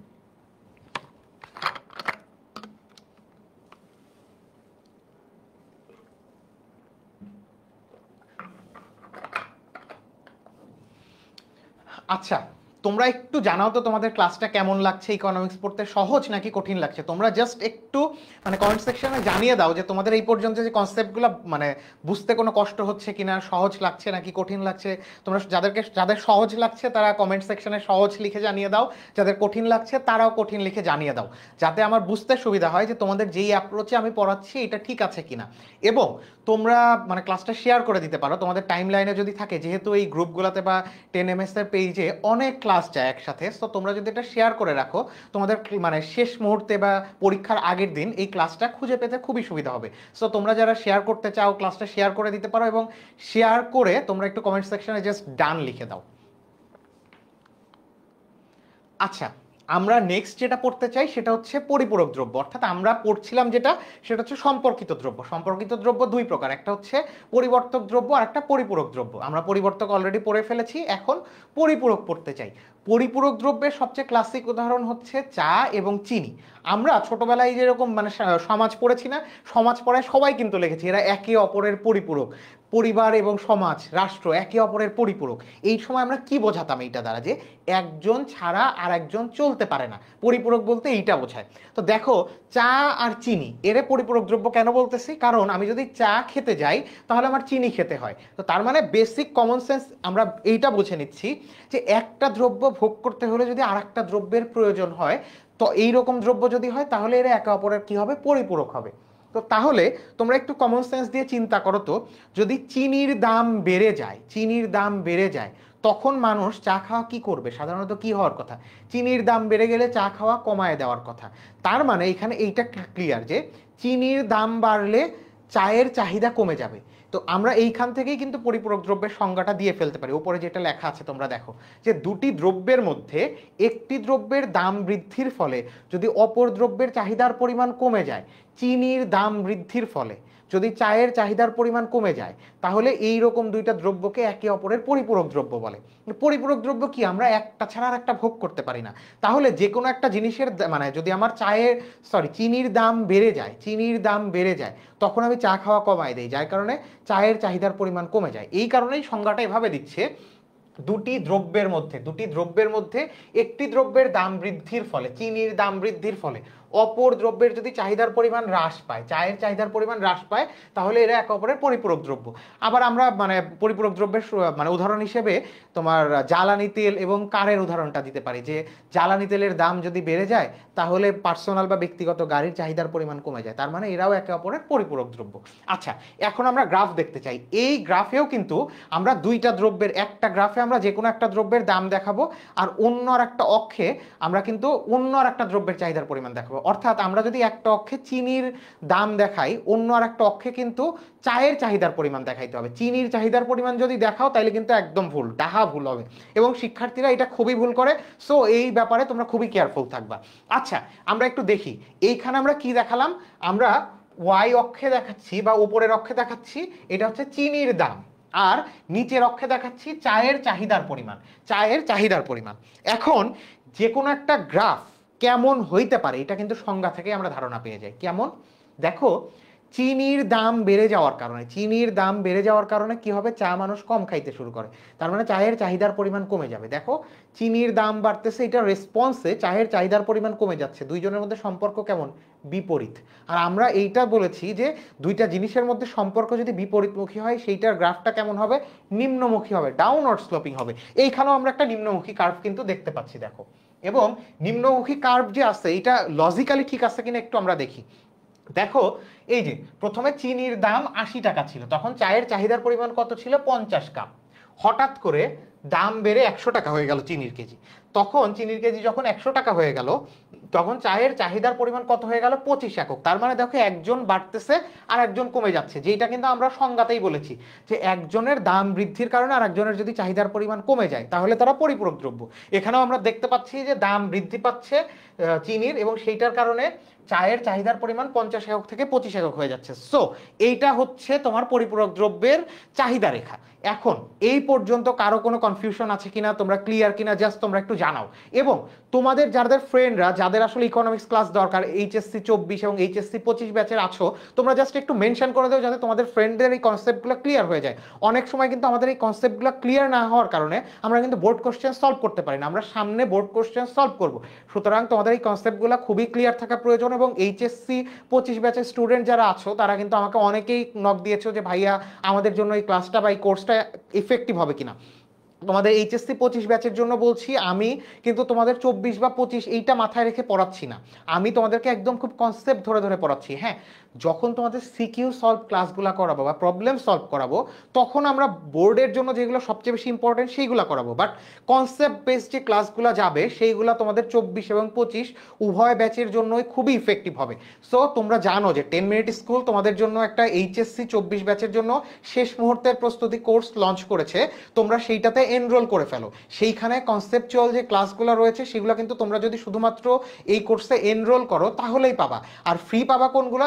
শুধুমাত্র ওয়ান শট এমসিকিউগুলো তোমরা ফ্রি পাবা। অর্থাৎ এই কনসেপ্ট বেস ক্লাসগুলো তোমার প্রথমে হবে, যেটা তোমাদের পেইড থাকবে, যেটা কোর্সে এনরোল করতে হবে, এবং পরবর্তীতে তোমাদের এই কনসেপ্ট বেস ক্লাসের উপরে তোমাদের কিছু বোর্ডের এমসিকিউ সলভ যাবে।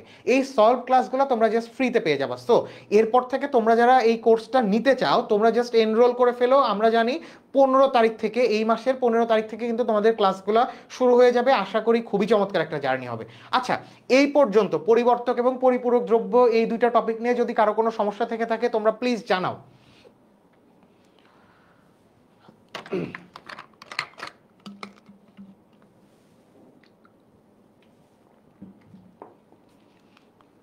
ওকে, এখন আমরা যেই টপিকটা পড়বো এই টপিকটা নিয়ে তোমাদের সবচেয়ে বেশি ভীতি থাকে। আমার যেটা অভিজ্ঞতা বলে, দ্বিতীয় অধ্যায়ের স্থিতিস্থাপকতায় স্টুডেন্টরা সবচেয়ে বেশি ভয় পায়। বাট আজকে তোমাদের কথা দিচ্ছি যে এই স্থিতিস্থাপকতা নিয়ে আর কোনো সমস্যা থাকবে না এবং কনসেপ্টটা ক্লিয়ার হয়ে যাবে। প্রথমত, স্থিতিস্থাপকতা এই টপিকটা কেন দরকার, হ্যাঁ, যে এইটা দিয়ে আমি কি করব। তোমাদের দেখবা যে বোর্ড কোশ্চেনে প্রত্যেকবার যখন চাহিদা থেকে প্রশ্ন আসে একটা প্রশ্ন মাস্ট থাকবে যে এইটার তোমার চাহিদার স্থিতিস্থাপকতা বা যে কোনো একটা স্থিতিস্থাপকতা নির্ণয়পূর্বক দ্রব্যের প্রকৃতি নির্ধারণ করো। এই যে কোনো একটা দ্রব্যের যখন প্রকৃতি নির্ধারণ করতে বলবে বা নির্ণয় করতে বলবে তখন মাস্ট আমাদের স্থিতিস্থাপকতা দিয়ে চেক করতে হবে। তার মানে স্থিতিস্থাপকতা কেন লাগবে? স্থিতিস্থাপকতা টপিকটা লাগবে হচ্ছে দ্রব্যের প্রকৃতি নির্ধারণ করতে। তাহলে স্থিতিস্থাপক জিনিসটা কি, এইটাও কিন্তু নামের মধ্যেই আছে, এইটাও মোটামুটি কমন সেন্স। দেখো, স্থিতিস্থাপকতার ইংলিশ কি? স্থিতিস্থাপকতার ইংলিশ হচ্ছে ইলাস্টিসিটি। ইলাস্টিক কি? দেখো, আমাদের বিভিন্ন পাজামা বা আমাদের বিভিন্ন ড্রেসে কিন্তু ইলাস্টিক থাকে। জিনিসটা কেমন? ধরলে এরকম কিন্তু জিনিসটা বলে যায়, জিনিসটা প্রসারিত হয়, ছেড়ে দিলে আবার আগের জায়গায় চলে যায়। এখন তুমি একটা জিনিস চিন্তা করো তো, যে বাজারে বিভিন্ন রকম ইলাস্টিক পাওয়া যায়, ধরো 5 রকমের। 5 রকম ইলাস্টিক নিয়ে এসে যদি আমি একই পরিমাণ বল প্রয়োগ করি, একই পরিমাণ বলে টান দিই, প্রত্যেকটা কি একই রকম প্রসারিত হবে? না, একই রকম প্রসারিত হবে না। তার মানে এক এক রকমটা এক এক রকমভাবে প্রসারিত হবে। তো স্থিতিস্থাপকতাও এই জিনিসটা এক এক ধরনের পণ্যের জন্য এক এক রকম হবে। কেমন এক এক রকম? আমরা প্রত্যেকটাই কি করব জানো? ধরো যে স্থিতিস্থাপকতার সংজ্ঞাটা আমরা যদি একটু দেখি তাহলে এরপরে আমরা কনসেপ্টটা আলোচনা করি। স্থিতিস্থাপকতার সংজ্ঞা কি বলছে? যে স্থিতিস্থাপকতা বলতে কোনো অপেক্ষকের স্বাধীন চলকের আপেক্ষিক বা শতাংশিক পরিবর্তনের ফলে অধীন চলকের যে আপেক্ষিক বা শতাংশিক পরিবর্তন হয় তার অনুপাত বা ভাগফলকে স্থিতিস্থাপকতা বলে। এইটা দ্বারা আমরা কি বুঝলাম? অনেকেই তেমন কিছু বোঝো নাই। একটু আমরা চিন্তা করি কি বলছে, স্বাধীন চলকের আপেক্ষিক বা শতাংশিক পরিবর্তনের কারণে। তোমরা যদি আগের ক্লাসটা ভুলে গিয়ে না থাকো তাহলে আমি একটা চাহিদা সমীকরণ লিখি। 20 - 2p। দেখো তো এইখানে চলক কয়টা? এইখানে চলক চাহিদা সমীকরণে 2টা, দাম আর চাহিদার পরিমাণ। এখন এই দুইটার মধ্যে কোনটা কি চলক? তোমাদেরকে কিন্তু বলেছিলাম যে পিটা হবে স্বাধীন চলক, দামটা হবে স্বাধীন চলক। স্বাধীন চলক কেন এটা স্বাধীন চলক? স্বাধীন চলক এই কারণে, কারণ দাম ইচ্ছা মতো পরিবর্তন হইতে পারে এবং বাজারে দাম আগে পরিবর্তন হয়, সেইটার উপর ভিত্তি করে চাহিদার পরিমাণ পরিবর্তন হয় বা কমে বা বাড়ে। এই কারণে এইটা হবে স্বাধীন চলক। আবার এইটা মনে রাখবা, যে কোনো সমীকরণে ডান পাশে আমরা যেই জিনিসগুলোকে রাখবো সেইটা হয়ে যাবে স্বাধীন চলক। তার মানে এখানে দাম স্বাধীন চলক আর চাহিদার পরিমাণ এইটা কি হবে? এইটা হবে অধীন চলক। এখন সংজ্ঞাটা আমরা একটু মেলাই। স্থিতিস্থাপকতা বলতে কোনো অপেক্ষকের স্বাধীন চলকের আপেক্ষিক বা শতাংশিক পরিবর্তনের কারণে, তার মানে দামের আপেক্ষিক পরিবর্তনের কারণে, দামের আপেক্ষিক পরিবর্তনের কারণে চাহিদার পরিমাণের যে আপেক্ষিক বা শতাংশিক পরিবর্তন হয় তার অনুপাতকে, মানে তার ভাগফলকে বলা হবে স্থিতিস্থাপকতা। তাহলে আমরা যদি এখন চাহিদার স্থিতিস্থাপকতা কাকে বলে এই সংজ্ঞাটা দিই, সোজা হিসাব আমরা যদি মানে একদম ইকোনমিক্সের কঠিন ভাষা বাদ দিয়ে সহজ করে বুঝতে চাই তাহলে সোজা কথা, দাম পরিবর্তনের কারণে, দাম পরিবর্তনের কারণে চাহিদার পরিমাণে কতটুকু পরিবর্তন আসে। দাম যদি আমি 1 একক পরিবর্তন করি এইটার কারণে চাহিদার পরিমাণ কতটুকু পরিবর্তন হবে, এই জিনিসটাই দেখাবে স্থিতিস্থাপকতা। তাহলে আমরা এইখানে কি দেখতে পাচ্ছি যে স্থিতিস্থাপকতা বলতে এখানে বেশ কিছু সংজ্ঞা টঙ্গা দেওয়া আছে, এটা আমরা একটু পরে চিন্তা করি। স্থিতিস্থাপকতা আমরা বুঝে ফেলছি যে স্বাধীন চলকের এক একক পরিবর্তনের কারণে অধীন চলকের কতটুকু পরিবর্তন হয় এইটা আমরা দেখব। দামের এক একক পরিবর্তনের কারণে চাহিদার পরিমাণের কতটুকু পরিবর্তন হয় এই রেসপন্সিভনেসটা আমরা দেখব। যে এর আগে তোমাকে বললাম যে বাজারে 5 রকম যদি তুমি ইলাস্টিক নাও কিনে এনে একই রকম বল প্রয়োগ করো, প্রত্যেকটা কি একই রকম প্রসারিত হবে? না। তাহলে মানে আমি যদি 5 রকম পণ্য নিয়ে আসি, 5 রকম পণ্য নিয়ে যদি দাম এক একক করে পরিবর্তন করি, প্রত্যেকটার চাহিদার পরিমাণ কি একই হারে পরিবর্তন হবে? না, একই হারে পরিবর্তন হবে না। এই যে দাম এক একক পরিবর্তনের সাথে চাহিদার পরিমাণ কতটুকু পরিবর্তন হয় বা কিভাবে পরিবর্তন হয়, এই রেশিওটা বা এই রেসপন্সিভনেসটাই আমরা স্থিতিস্থাপকতার মাধ্যমে দেখি। আচ্ছা, এখন চাহিদার স্থিতিস্থাপকতা, আমরা এর আগে জেনারেলাইজড একটা বা সাধারণ স্থিতিস্থাপকতা দেখলাম, কিন্তু আমাদের এইখানে সবচেয়ে ইম্পর্টেন্ট যেটা লাগবে চাহিদার স্থিতিস্থাপকতা। চাহিদার স্থিতিস্থাপকতা কয় প্রকার? 3 প্রকার। চাহিদার দাম স্থিতিস্থাপকতা, যেটা আমরা ইডি দ্বারা প্রকাশ করি, কি? Elasticity of demand, E subscript D, মানে ইলাস্টিসিটি অফ ডিমান্ড বোঝায়। চাহিদার আয় স্থিতিস্থাপকতা, এইটা আমরা ই সাবস্ক্রিপ্ট মানে ই এর নিচে ওয়াই দিয়ে বোঝাই। আর আরেকটা কি? চাহিদার আর আর স্থিতিস্থাপকতা, ই এখানে সি দিয়ে ক্রস প্রাইস ইলাস্টিসিটি বোঝানো হয়েছে, তার মানে চাহিদার আর আর স্থিতিস্থাপকতা ই সাবস্ক্রিপ্ট সি। তো তাহলে চাহিদার স্থিতিস্থাপকতা কয় প্রকার? 3 প্রকার। চাহিদার দাম স্থিতিস্থাপকতা, চাহিদার আয় স্থিতিস্থাপকতা, আর একটা চাহিদার আর আর স্থিতিস্থাপকতা। তাহলে আচ্ছা, তোমরা একটু কমেন্ট সেকশনে জানিয়ে দাও। আচ্ছা, ইভা লিখেছে এইচএসসি 25 ব্যাচের, ওকে গুড। আচ্ছা, তোমরা একটু কমেন্টে জানিয়ে দাও তো যে তোমরা কারা কারা এইচএসসি 25 ব্যাচের আছো এবং কারা কারা এইচএসসি 24 ব্যাচের আছো। যারা এইচএসসি 24 ব্যাচের আছো তারা এইচএসসি 24 লিখে কমেন্ট করো, এবং যারা এইচএসসি 25 ব্যাচের আছো তারা এইচএসসি 25 লিখে কমেন্ট করো। তাহলে আমার বুঝতে সুবিধা হবে যে কোন স্টুডেন্ট আমার জন্য বেশি আছে এবং আমার পড়াতে তাহলে সুবিধা হবে। অর্থাৎ এইচএসসি 24 এর জন্য আমার অ্যাপ্রোচটা ডিফারেন্ট হবে, সেটা মোর প্রবলেম সলভিং কেন্দ্রিক হবে। আবার এইচএসসি 25 এর স্টুডেন্ট যদি আজকে বেশি দেখে থাকো তাহলে আমি কনসেপ্টের উপরে বেশি জোর দেবো। আচ্ছা, মারুফ লিখেছে ভাইয়া এইটা কাদের ক্লাস? আমি তো এইচএসসি 25। মারুফ, কোনো সমস্যা নাই, এইটা ইকোনমিক্স ক্লাস। হ্যাঁ, এইটা এইচএসসি 24 বা 25 ব্যাচের জন্য না, আমরা এইচএসসির ইকোনমিক্স পড়ছি, এবং এখানে যদি এইচএসসি 24 হও বা 25 হও কারোর জন্য কোনো ধরনের সমস্যা নাই। আমরা একদম প্রথমে কনসেপ্ট বোঝাচ্ছি, এরপর দেন আমরা বোর্ড কোশ্চেন সলভ করবো। সুতরাং তোমাদের যাদের এইচএসসি 25 ব্যাচের স্টুডেন্ট আছে তাদেরকে তোমরা মেনশন দাও, গ্রুপগুলোতে শেয়ার করো, যাতে ওরা এই ক্লাসটা দেখতে পারে। আচ্ছা, আমরা পড়ছিলাম স্থিতিস্থাপকতা। স্থিতিস্থাপকতা, চাহিদার দাম স্থিতিস্থাপকতা, 3 রকম, আমরা ক্লিয়ার। এখন আমরা চাহিদার দাম স্থিতিস্থাপকতা এই জিনিসটা একটু দেখতে চাই। চাহিদার দাম স্থিতিস্থাপকতা, আচ্ছা এইটা তো তোমরা ক্লিয়ার যে আচ্ছা হাবিবা সরকার লিখেছে যে সে এইচএসসি 24 ব্যাচের, ওকে ভেরি গুড।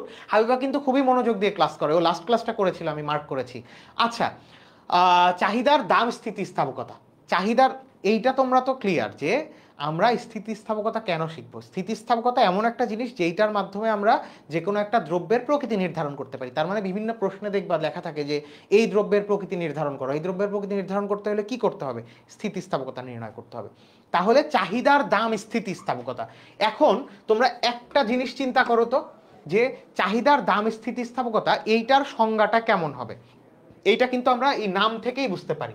দেখো, চাহিদার দাম স্থিতিস্থাপকতা, দাম, তার মানে এইখানে স্বাধীন চলক কোনটা? স্বাধীন চলক হবে দাম। স্বাধীন চলক কি হবে? দাম। আর অধীন চলক কি হবে? চাহিদার পরিমাণ। চাহিদার পরিমাণ,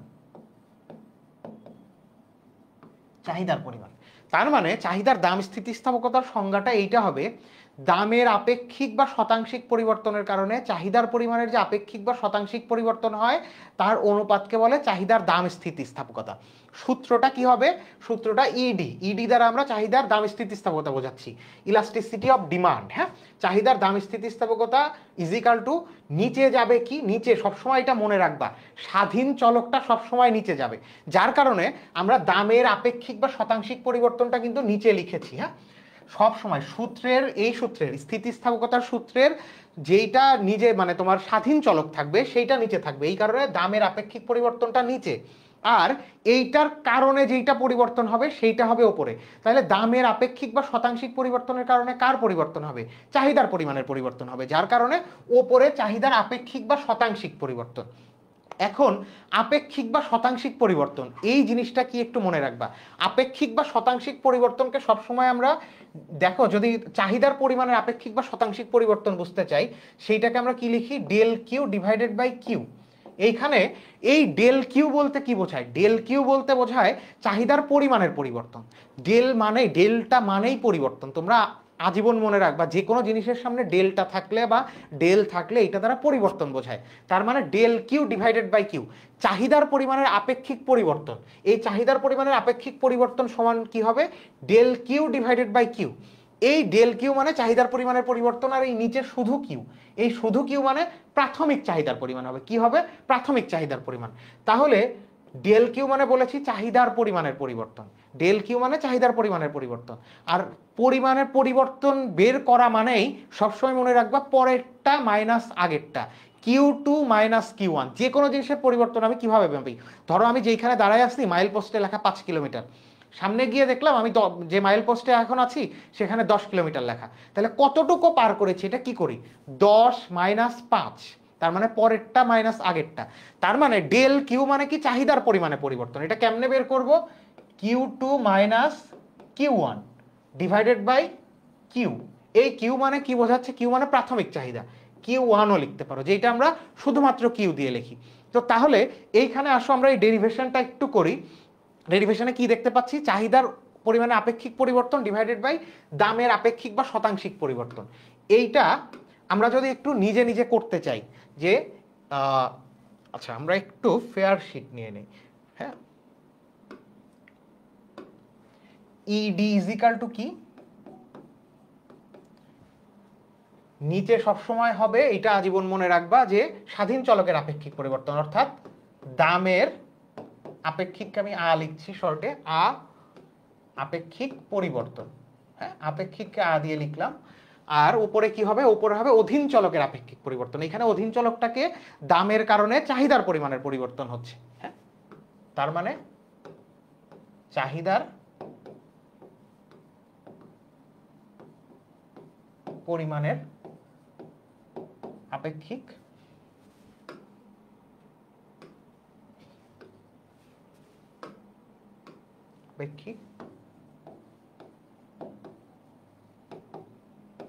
আপেক্ষিক পরিবর্তন। ওকে, আপেক্ষিক পরিবর্তন মানে আমি কি বলেছি, ডেল্টা চাহিদার পরিমাণের আপেক্ষিক পরিবর্তন। এটা কি হবে, delta Q divided by Q. Delta দ্বারা কিউ মানে হচ্ছে চাহিদার পরিমাণে পরিবর্তন বোঝাচ্ছে, আর শুধু কিউ দ্বারা প্রাথমিক পরিমাণ বোঝাচ্ছে। আর নিচে কি হবে, দামের আপেক্ষিক পরিবর্তন। দামের আপেক্ষিক পরিবর্তন মানে তাইলে কি, আপেক্ষিক পরিবর্তন মানে del P divided by P, মানে যে কোনো জিনিসের পরিবর্তন ডিভাইডেড বাই ওইটার প্রাথমিক পরিমাণ। তাহলে এইটাকে আমরা এখন কিভাবে লিখতে পারি, del Q divided by Q ভাগ del P divided by P. এখন যে কোনো জিনিস ভাগ আকারে থাকলে এটা কি করতে হয়, আমরা সরলের নিয়ম অনুযায়ী জানি, সেইটা গুণ করে দিতে হয়। আর যদি গুণন করি তাহলে ডান পাশেরটা কি হবে, ডান পাশেরটা উল্টায় যাবে, অর্থাৎ P divided by del P. দেখো ডেল পিটা নিচে চলে আসলো। এখন এই জিনিসটাকে আমরা যদি জাস্ট একটু সাজায় লিখি, এই জিনিসটাকে জাস্ট একটু সাজায় লিখি, হ্যাঁ এটাকে একটু সাজায় লিখি, যে ইডি ইজ ইকাল টু কি, del Q divided by del P গুণন পি ডিভাইডেড বাই কিউ। এইটা তাহলে এখন আমার চাহিদার পরিমাণের মানে চাহিদার দাম স্থিতিস্থাপকতার সূত্র। দেখো চাহিদার দাম স্থিতিস্থাপকতার সূত্র কি, এইটা তোমরা যদি ডিরেক্ট এইটা পরীক্ষার খাতায় লেখো তাইলেই হয়ে যাবে। আমি জাস্ট ডেরিভেশনটা বা এইটা দেখালাম তোমাদের যাতে বুঝতে সুবিধা হয়। তোমরা পরীক্ষার হলে ইডি ইজিক্যাল টু সরাসরি del Q divided by del P গুণন পি ডিভাইডেড বাই কিউ, এইটা লিখলেই হয়ে যাবে। আচ্ছা, এইটার সূত্র মনে রাখার কিন্তু হ্যাক্স বা একটা টেকনিক আছে। টেকনিকটা কি, আচ্ছা তোমরা কি ক্লিয়ারলি দেখতে পাচ্ছ কিনা বা টপিকটা বুঝতে পারছো কিনা, তোমরা একটু জাস্ট আমাকে কমেন্ট সেকশনে কিন্তু জানাও। এই টপিকটা বুঝে ফেলা খুবই ইম্পর্টেন্ট পরীক্ষার জন্য। এইখান থেকে একটা 4 মার্কস বা 6 মার্কস কিন্তু তোমরা মাস্ট পরীক্ষায় কমন পাবা। আচ্ছা, ইডি ইজিক্যাল টু, আমরা বলছিলাম যে চাহিদার দাম স্থিতিস্থাপকতার সূত্র মনে রাখার সহজ নিয়ম কি, del Q divided by P, এরপর কি করবা, জাস্ট প্রত্যেকটার ক্রসে তার প্রাথমিক পরিমাণটা বসায় দিবা। দেখো del Q divided by del P, এরপরে গুণন ডেল পি এর ক্রসে যাবে পি, ডেল কিউ এর ক্রসে আসবে কিউ। সুতরাং তোমরা এইভাবে কিন্তু এই সূত্রটা মনে রাখতে পারো। আচ্ছা, এই জিনিসটা যে বোর্ডে বোঝালাম এই পর্যন্ত তোমরা ক্লিয়ার কিনা তোমরা আমাকে একটু জাস্ট জানাও।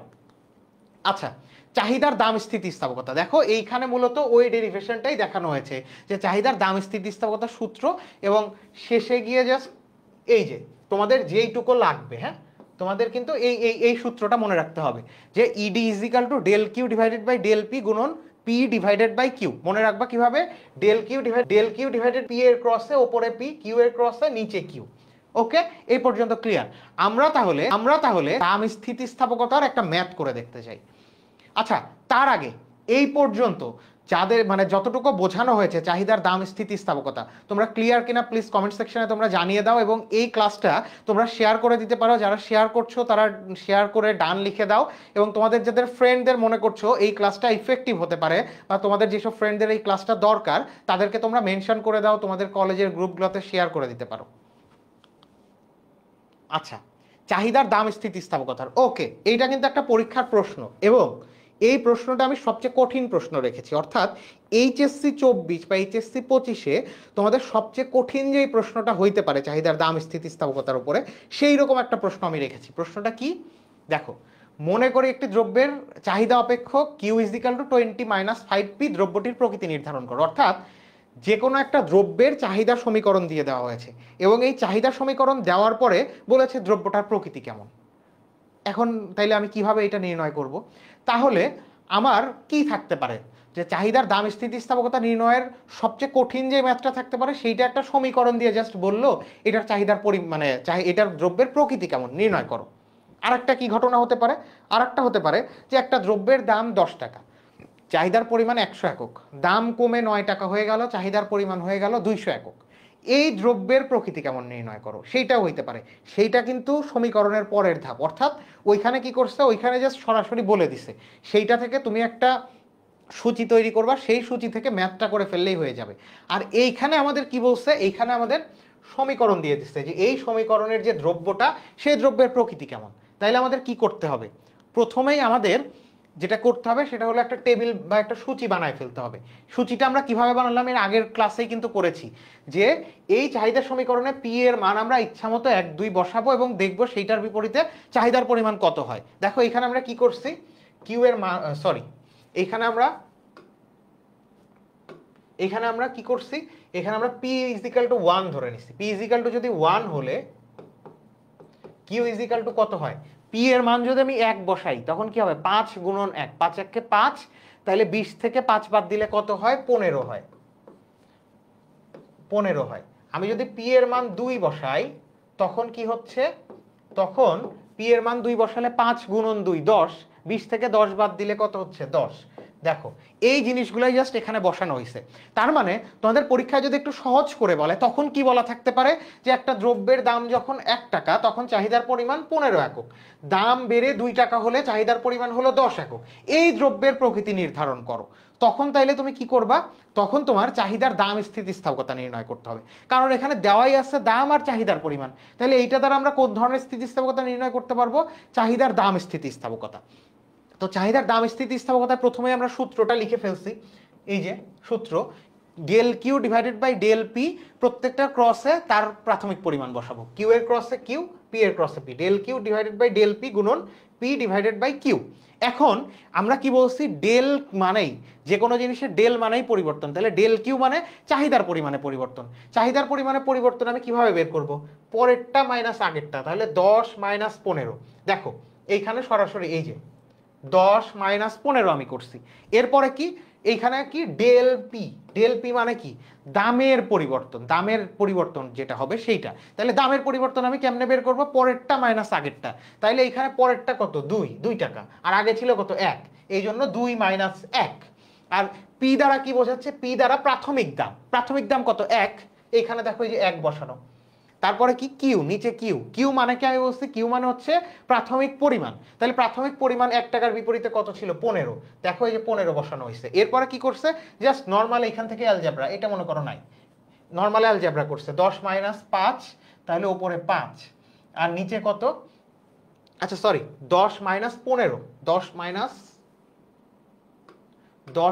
15 করছে। দেখো 10 মাইনাস 15, 10 থেকে 15 বাদ দিলে কত হবে -5, আর নিচে 2 থেকে 1 বাদ দিলে 1 গুণন 1/15।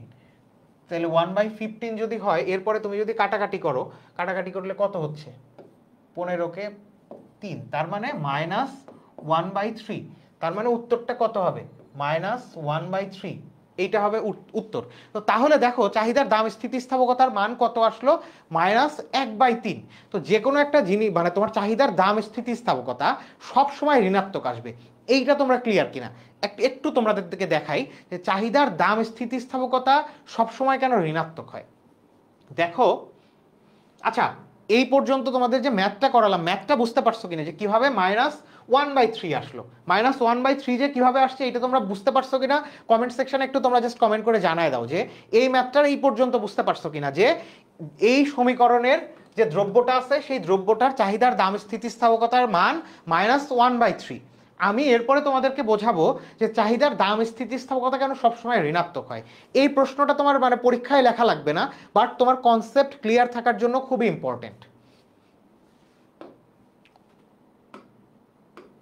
চাহিদার দাম স্থিতিস্থাপকতা কেন ঋণাত্মক হয়। দেখো, আমরা চাহিদার দাম স্থিতিস্থাপকতার সূত্র কি লিখছি, নিচে হচ্ছে দামের আপেক্ষিক পরিবর্তন। ধরো দামের আপেক্ষিক পরিবর্তনটা কেমন হলো, দাম বেড়ে গেল, দাম বেড়ে গেল মনে করো, তাহলে কি হবে প্লাস, দাম বেড়ে যাওয়া মানে প্লাস। এই আর উপরে কি বসায়, উপরে হচ্ছে চাহিদার পরিমাণের আপেক্ষিক পরিবর্তন। তাহলে দাম যদি বেড়ে যায় এইটার কারণে কি হয় বলো তো, চাহিদার পরিমাণ কমে যায়। তাহলে এই যে কমে যাওয়া, কমে যাওয়া মানে কি, কমে যাওয়া মানে পরেরটা কম হওয়া আর আগেরটা বেশি হওয়া। তাহলে কম থেকে আমি যখন বেশি বাদ দিই তখন কি হয় ঋণাত্মক। তার মানে এই যে দাম বেড়ে গেল এটা হলো পজিটিভ, আর ওপরে কি হবে চাহিদার পরিমাণ, তাহলে কি হবে এটার কারণে চাহিদার পরিমাণের আপেক্ষিক পরিবর্তনটা হবে নেগেটিভ, কমে যাবে। তাহলে যে কোনো একটা নেগেটিভ সংখ্যাকে যদি পজিটিভ সংখ্যা দ্বারা মানে ভাগ করি, এটার আলটিমেট রেজাল্ট কি হবে, ফলাফল কি হবে ঋণাত্মক।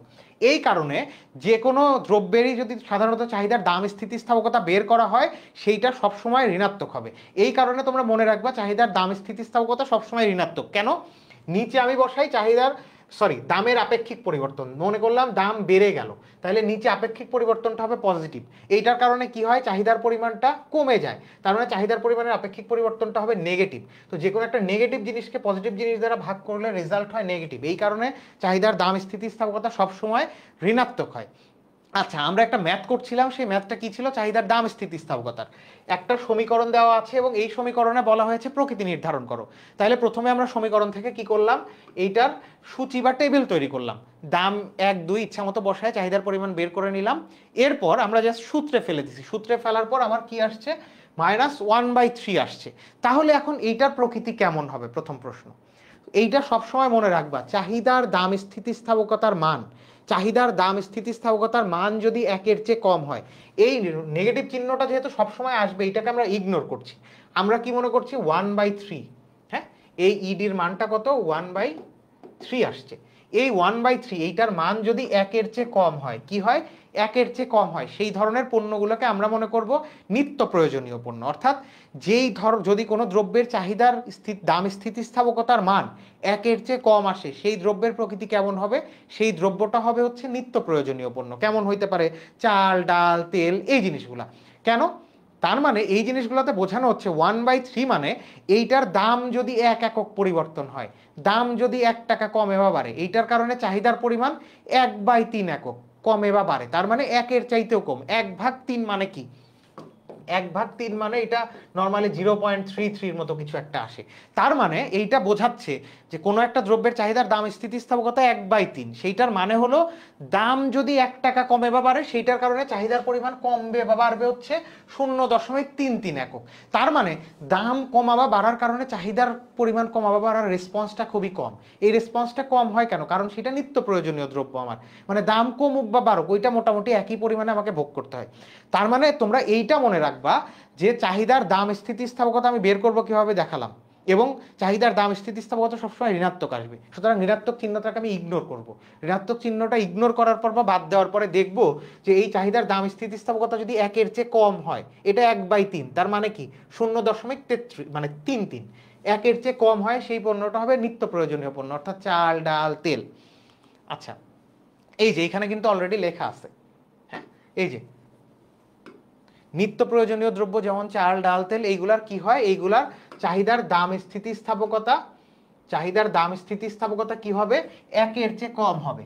আর এইখানে কি ইডি অ্যাবসোলিউট দেওয়া আছে, তার মানে কি এইখানে ঋণাত্মক চিহ্নটাকে ইগনোর করতে হবে, সেই কথাটা বলা আছে, অ্যাবসোলিউট মান হবে, এটা মডুলাস বা পরম মান চিহ্ন দেওয়া আছে। আচ্ছা, তার মানে এইখানে দেখো ওই জিনিসটাই বলা আছে যেটা আমি এতক্ষণ বললাম, চাহিদার দাম স্থিতিস্থাপকতার ক্ষেত্রে ঋণাত্মক চিহ্ন উপেক্ষা করা হয়, এখানে চাহিদার দাম স্থিতিস্থাপকতা একের চেয়ে কম, অর্থাৎ দামের যেই পরিমাণ পরিবর্তন হয় চাহিদা তার চেয়ে কম পরিবর্তন হয়, সুতরাং এইটার অস্থিতিস্থাপক চাহিদা। এবং এই অস্থিতিস্থাপক চাহিদা কোনগুলোর ক্ষেত্রে হয়, সাধারণত নিত্য প্রয়োজনীয় পণ্যের ক্ষেত্রে। তাহলে এখন তোমরা ক্লিয়ার কিনা? আচ্ছা, প্রত্যয় বলেছে একদম ক্লিয়ার ভাইয়া, থ্যাংক ইউ ভাইয়া। হাবিবা সরকার বলেছে ক্লিয়ার। তোমাদের যারা যারা অন্যান্য ফ্রেন্ডরা আছে তোমরা প্লিজ তাদেরকে মেনশন করে দাও এবং তোমাদের গ্রুপগুলোতে শেয়ার করে একটু ডান লিখে দাও যে বুঝতে তোমাদের সুবিধা হচ্ছে কিনা, এবং ওই ফ্রেন্ডদের জন্য যাতে এই ক্লাসে জয়েন করতে সুবিধা হয়। আচ্ছা, চাহিদার দাম স্থিতিস্থাপকতার পরে আমরা চাহিদার দাম স্থিতিস্থাপকতার আরেকটা সমস্যা দেখতে চাই। হ্যাঁ, চাহিদার দাম স্থিতিস্থাপকতার আমরা একটা সমস্যা দেখেছিলাম, এখন আমরা আর একটা সমস্যা, এইরকমও কিন্তু অনেক সময় ম্যাথ আসে। এই ম্যাথটাই কি বলছে, এই ম্যাথটাই বলছে যে চাহিদার দাম স্থিতিস্থাপকতার এই ম্যাথটাই বলছে যে কোনো একটা পণ্যের দাম 4 টাকা যখন, তখন চাহিদার পরিমাণ 2 একক, দাম কমে 2 টাকা হয়ে গেল, তাও চাহিদার পরিমাণ কত, 2 একক। তার মানে দেখো দাম কমছে কিন্তু চাহিদার পরিমাণ কিন্তু আগের মতোই আছে, একই রকম আছে। এটা যদি আমরা একটু গ্রাফে দেখি তাহলে কি হবে, এইখানে দামের সাথে চাহিদার কোনো পরিবর্তন হচ্ছে না, তার মানে এইটার গ্রাফটা হবে লম্ব অক্ষের সমান্তরাল। দেখো এই পণ্যের ক্ষেত্রে কি হয়েছে, এই টেবিলে যে ঘটনাটা ঘটছে গ্রাফে আমরা সেই ঘটনাটা দেখাই দিছি, যে দাম যখন 2 টাকা তখন চাহিদার পরিমাণ 2 একক, দাম বেড়ে গেল, দাম বেড়ে 4 টাকা হলো, তাও চাহিদার পরিমাণ কত, ওই 2 এককই রয়ে গেছে। এখন তোমার ধরো পরীক্ষা প্রশ্ন করছে যে এইটার প্রকৃতি নির্ধারণ করো, এইটার চাহিদার দাম স্থিতিস্থাপকতা নির্ণয় পূর্বক এই দ্রব্যের প্রকৃতি নির্ধারণ করো। তাইলে কি করব আমরা, প্রথমেই চাহিদার দাম স্থিতিস্থাপকতা নির্ণয় করব। চাহিদার দাম স্থিতিস্থাপকতা নির্ণয় অলরেডি তোমরা জানো, সূত্র কি, del Q divided by del P গুণন পি ডিভাইডেড বাই কিউ। এখন এখানে কি করছে দেখো, ডেল কিউ মানে কি, আমরা এইটুকু ইগনোর করব, এইটুকু আমার মনে হয় না দরকার আছে। হ্যাঁ, এইটুকু দরকার আছে, আমরা সরাসরি এই লাইন থেকে এই লাইনে চলে যাব। ডেল কিউ মানে কি, চাহিদার পরিমাণে পরিবর্তন। চাহিদার পরিমাণে পরিবর্তন মানে কি, পরেরটা মাইনাস আগেরটা, তার মানে 2 - 2, এই যে দেখো 2 - 2 দেখালো। এরপর কি নিচে আসছে ডেল কিউ মানে দামের পরিবর্তন। দামের পরিবর্তন মানে কি, পরেরটা মাইনাস আগেরটা, তার মানে P2 - P1, তার মানে 2 - 4, এই যে 2 - 4 গুণন P divided by Q. P মানে কি, প্রাথমিক দাম কত, 4, এই যে 4। তারপর নিচে কিউটা কি, প্রাথমিক পরিমাণ, এই যে প্রাথমিক পরিমাণ 2, এই যে 2 লিখছে। এরপর কি ম্যাথ করে দিছে, ম্যাথ করার পরে রেজাল্টটা কি আসছে আলটিমেটলি, চিন্তা করো তো, উপরে হচ্ছে 0 গুণন 4, নিচে -2 গুণন মাইনাস, তার মানে উপরে শূন্যের সাথে 4 যদি গুণ করা হয় 0 ডিভাইডেড বাই মাইনাস নিচে 4। যে কোনো সংখ্যাকে যদি আমি 0 দ্বারা ভাগ করি, মানে সরি, 0কে আমি যদি যে কোনো সংখ্যা দ্বারা ভাগ করি তাহলে সেটা কি হবে, সেটা আলটিমেট রেজাল্ট হয় 0। তার মানে দেখো এইখানেও চাহিদার দাম স্থিতিস্থাপকতার মান 0 আসছে। তাহলে এই পণ্যের, এইখানে যেটা গ্রাফে মানে দেওয়া ছিল বক্সে, এই পণ্যের চাহিদার দাম স্থিতিস্থাপকতা কত, এইটার চাহিদার দাম স্থিতিস্থাপকতা হচ্ছে 0। তাহলে তোমার প্রশ্ন, চাহিদার দাম স্থিতিস্থাপকতা নির্ণয়পূর্বক প্রকৃতি নির্ধারণ করা। তাহলে এই দ্রব্যের প্রকৃতি কেমন হবে, এই যেই ধরনের দ্রব্যের চাহিদার দাম স্থিতিস্থাপকতা 0 আসবে, 0 আসবে, সেই ধরনের পণ্যকে সাধারণত অপরিহার্য পণ্য বলা হয়। অপরিহার্য পণ্য কিগুলো, সাধারণত আমাদের জীবন রক্ষাকারী ঔষধ বা লবণকেও তুমি টু সাম এক্সটেন্ট অপরিহার্য পণ্য ধরতে পারো। তার মানে এই দ্রব্যের প্রকৃতি কেমন হবে, এই দ্রব্যের প্রকৃতি হবে হচ্ছে অপরিহার্য, কারণ কি এটার চাহিদার দাম স্থিতিস্থাপকতা 0 আসছে। এই যে এটা হচ্ছে মানে সম্পূর্ণ অস্থিতিস্থাপক চাহিদার মান 0 হয়, যেমন জীবন রক্ষাকারী ঔষধ। তার মানে চাহিদার দাম স্থিতিস্থাপকতা 0 আসলে সেটা কি হবে, অপরিহার্য পণ্য হবে, সাধারণত কি জীবন রক্ষাকারী ঔষধগুলা। আচ্ছা, এখন আমরা একটা ছক দেখতে পাচ্ছি। দেখো চাহিদার দাম স্থিতিস্থাপকতা নির্ণয় করা শিখে গেছি তোমরা, এতক্ষণে নিশ্চয়ই বুঝে ফেলছো যে কোনো একটা সমীকরণ বা টেবিল দেওয়া থাকলে সূত্র অ্যাপ্লাই করে আমি চাহিদার দাম স্থিতিস্থাপকতা নির্ণয় করে ফেলতে পারবো। কিন্তু সংকটটা ওই জায়গায়, দাম স্থিতিস্থাপকতা নির্ণয়ের পরে আমি এখন বুঝবো কিভাবে পণ্যটা কি আমার হচ্ছে স্বাভাবিক পণ্য, নাকি পণ্যটা আমার হচ্ছে তোমার অপরিহার্য পণ্য নাকি নিত্য প্রয়োজনীয় পণ্য? এই প্রশ্নের উত্তর দেওয়ার জন্য এই টেবিলটা, তোমরা সবাই এই টেবিলটা একটা স্ক্রিনশট নিয়ে নাও। আমি স্ক্রিন থেকে সরে যাচ্ছি, এই টেবিলটা একটা স্ক্রিনশট তোমরা নিয়ে রাখো। এটা কিন্তু তোমাদের জন্য খুবই কার্যকরী এবং ইফেক্টিভ হবে। স্ক্রিনশট নেওয়া হয়ে গেলে কমেন্ট সেকশনে তোমরা একটু ডান লিখে দাও। তোমরা এই, আমি স্ক্রিন থেকে সরে গিয়েছি, তোমরা বোর্ডের একটা স্ক্রিনশট নিয়ে নাও এবং দেন তোমরা কমেন্ট সেকশনে ডান লিখে দাও জাস্ট। কারণ তোমাদের এই ছকটা খুবই গুরুত্বপূর্ণ দরকার হবে এবং খুবই, এইটা একদম তোমাদের একটা হ্যাকের মতো। হ্যাঁ, আমি এরপরে এটা ব্যাখ্যা করে দিচ্ছি। তোমরা জাস্ট মানে তোমাদের যদি স্ক্রিনশট নেওয়া হয়ে যায় তোমরা ডান লিখে দাও। ওকে, হাবিবা সরকার লিখেছে ডান। অন্য যারা লাইভে আছো তারা ডান লিখে দাও।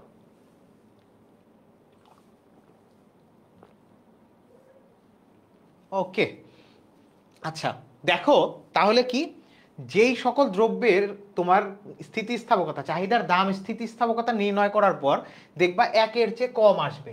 দেখো একটা আমরা কিন্তু করছিলাম যে মাইনাস চিহ্ন ইগনোর করার পর, মাইনাস চিহ্ন মনে করবো নাই, ইগনোর করার পর দেখো প্রথমটার আমরা কি করছিলাম, একের চেয়ে কম আসছিল। যেই ধরনের পণ্যের চাহিদার দাম স্থিতিস্থাপকতার মান একের চেয়ে কম হবে সেই ধরনের পণ্যগুলো হবে নিত্য প্রয়োজনীয় পণ্য। কেমন কি, মানে কোনগুলা, চাল ডাল তেল। আচ্ছা, চাহিদার দাম স্থিতিস্থাপকতার মান যদি তোমার একের চাইতে বেশি হয়, ইডি যদি একের চাইতে বেশি হয়, ধরো 4 আসছে, 4, -4 আসবে, কিন্তু ওই মাইনাসটাকে ইগনোর করবা, অ্যাবসলিউট ভ্যালুতে চিন্তা করবা। একের চাইতে যদি বেশি হয় তখন সেই পণ্যটা কি হবে, বিলাস দ্রব্য হবে, গহনা, টিভি, গাড়ি। আর যদি তোমার চাহিদার দাম স্থিতিস্থাপকতার মান এক্স্যাক্টলি 1 আসে তখন সেটা সাধারণ বা নিরপেক্ষ পণ্য হবে। স্বাভাবিক আমরা যেই ধরনের চিপস টিপস খাই, যেই ধরনের পণ্যগুলো ব্যবহার করি সেই ধরনের পণ্যগুলো হবে। আর যদি চাহিদার দাম স্থিতিস্থাপকতার মান 0 আসে, একটু আগেই আমরা দেখলাম, সেইটা কি হবে, সেইটা হবে অপরিহার্য দ্রব্য। উদাহরণ কি, ঔষধ, লবণ, এইগুলা। আর চাহিদার দাম স্থিতিস্থাপকতার মান ইনফিনিটি বা অসংজ্ঞায়িত আসবে। যদি অসংজ্ঞায়িত আসে তখন সেটা কি হয়, বিশেষ পরিস্থিতিতে হয়।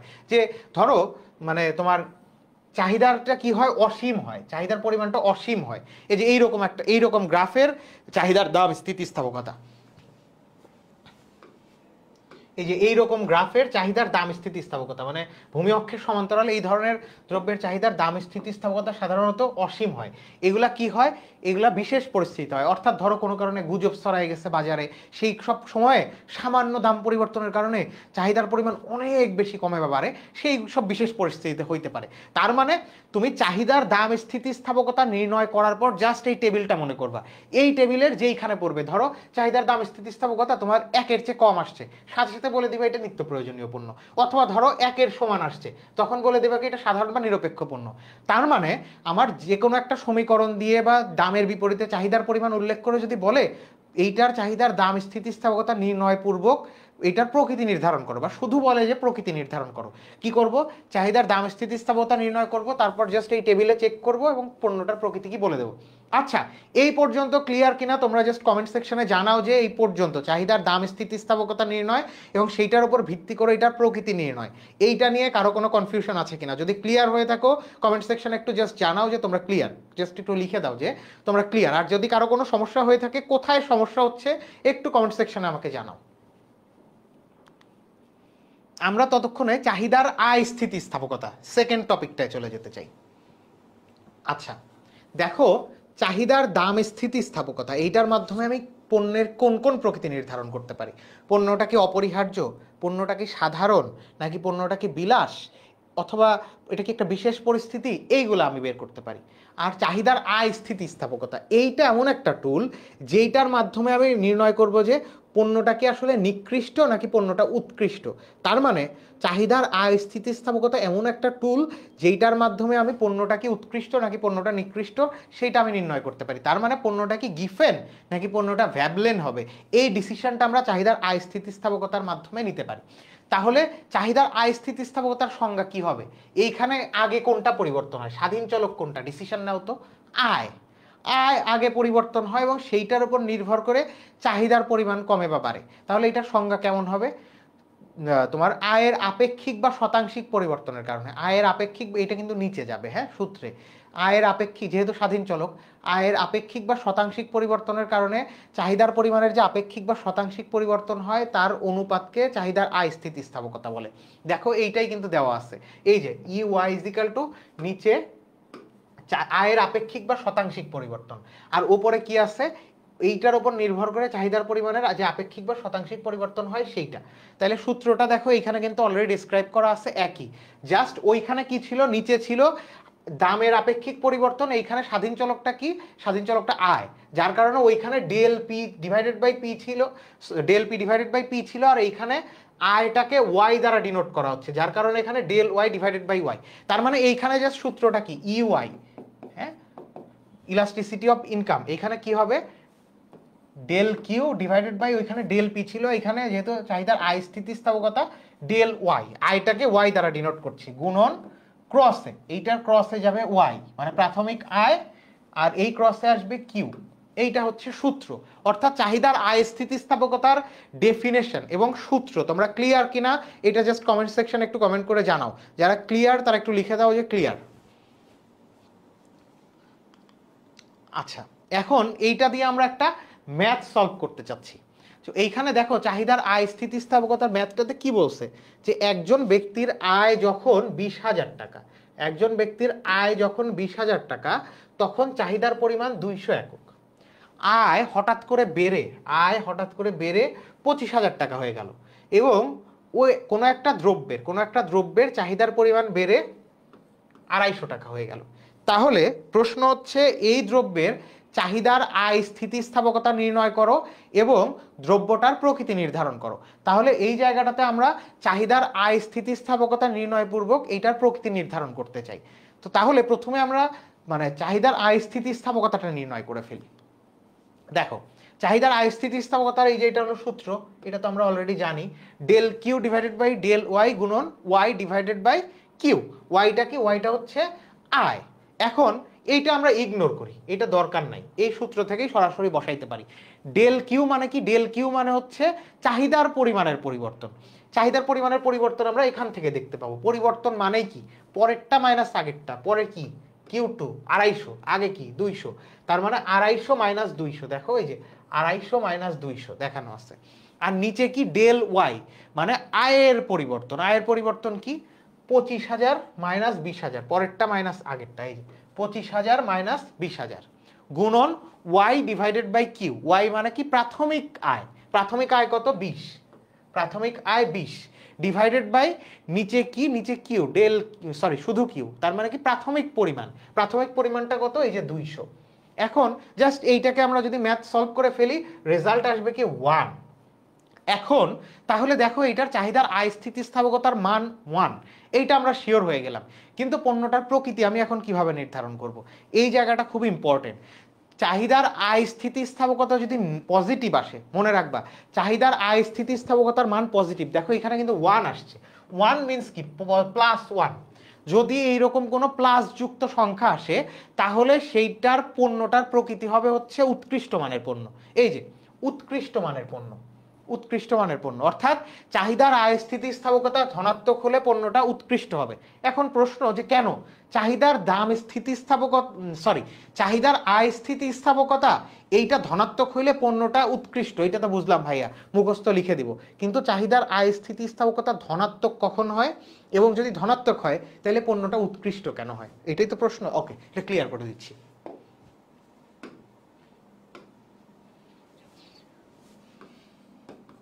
চাহিদার আয় স্থিতিস্থাপকতায় একটা জিনিস চিন্তা করো, হ্যাঁ, যে উৎকৃষ্ট মানের পণ্যগুলোর ক্ষেত্রে কি হয়, ধরো মিনিকেট চাল, এটা একটা উৎকৃষ্ট মানের পণ্য, আমি চিন্তা করলাম।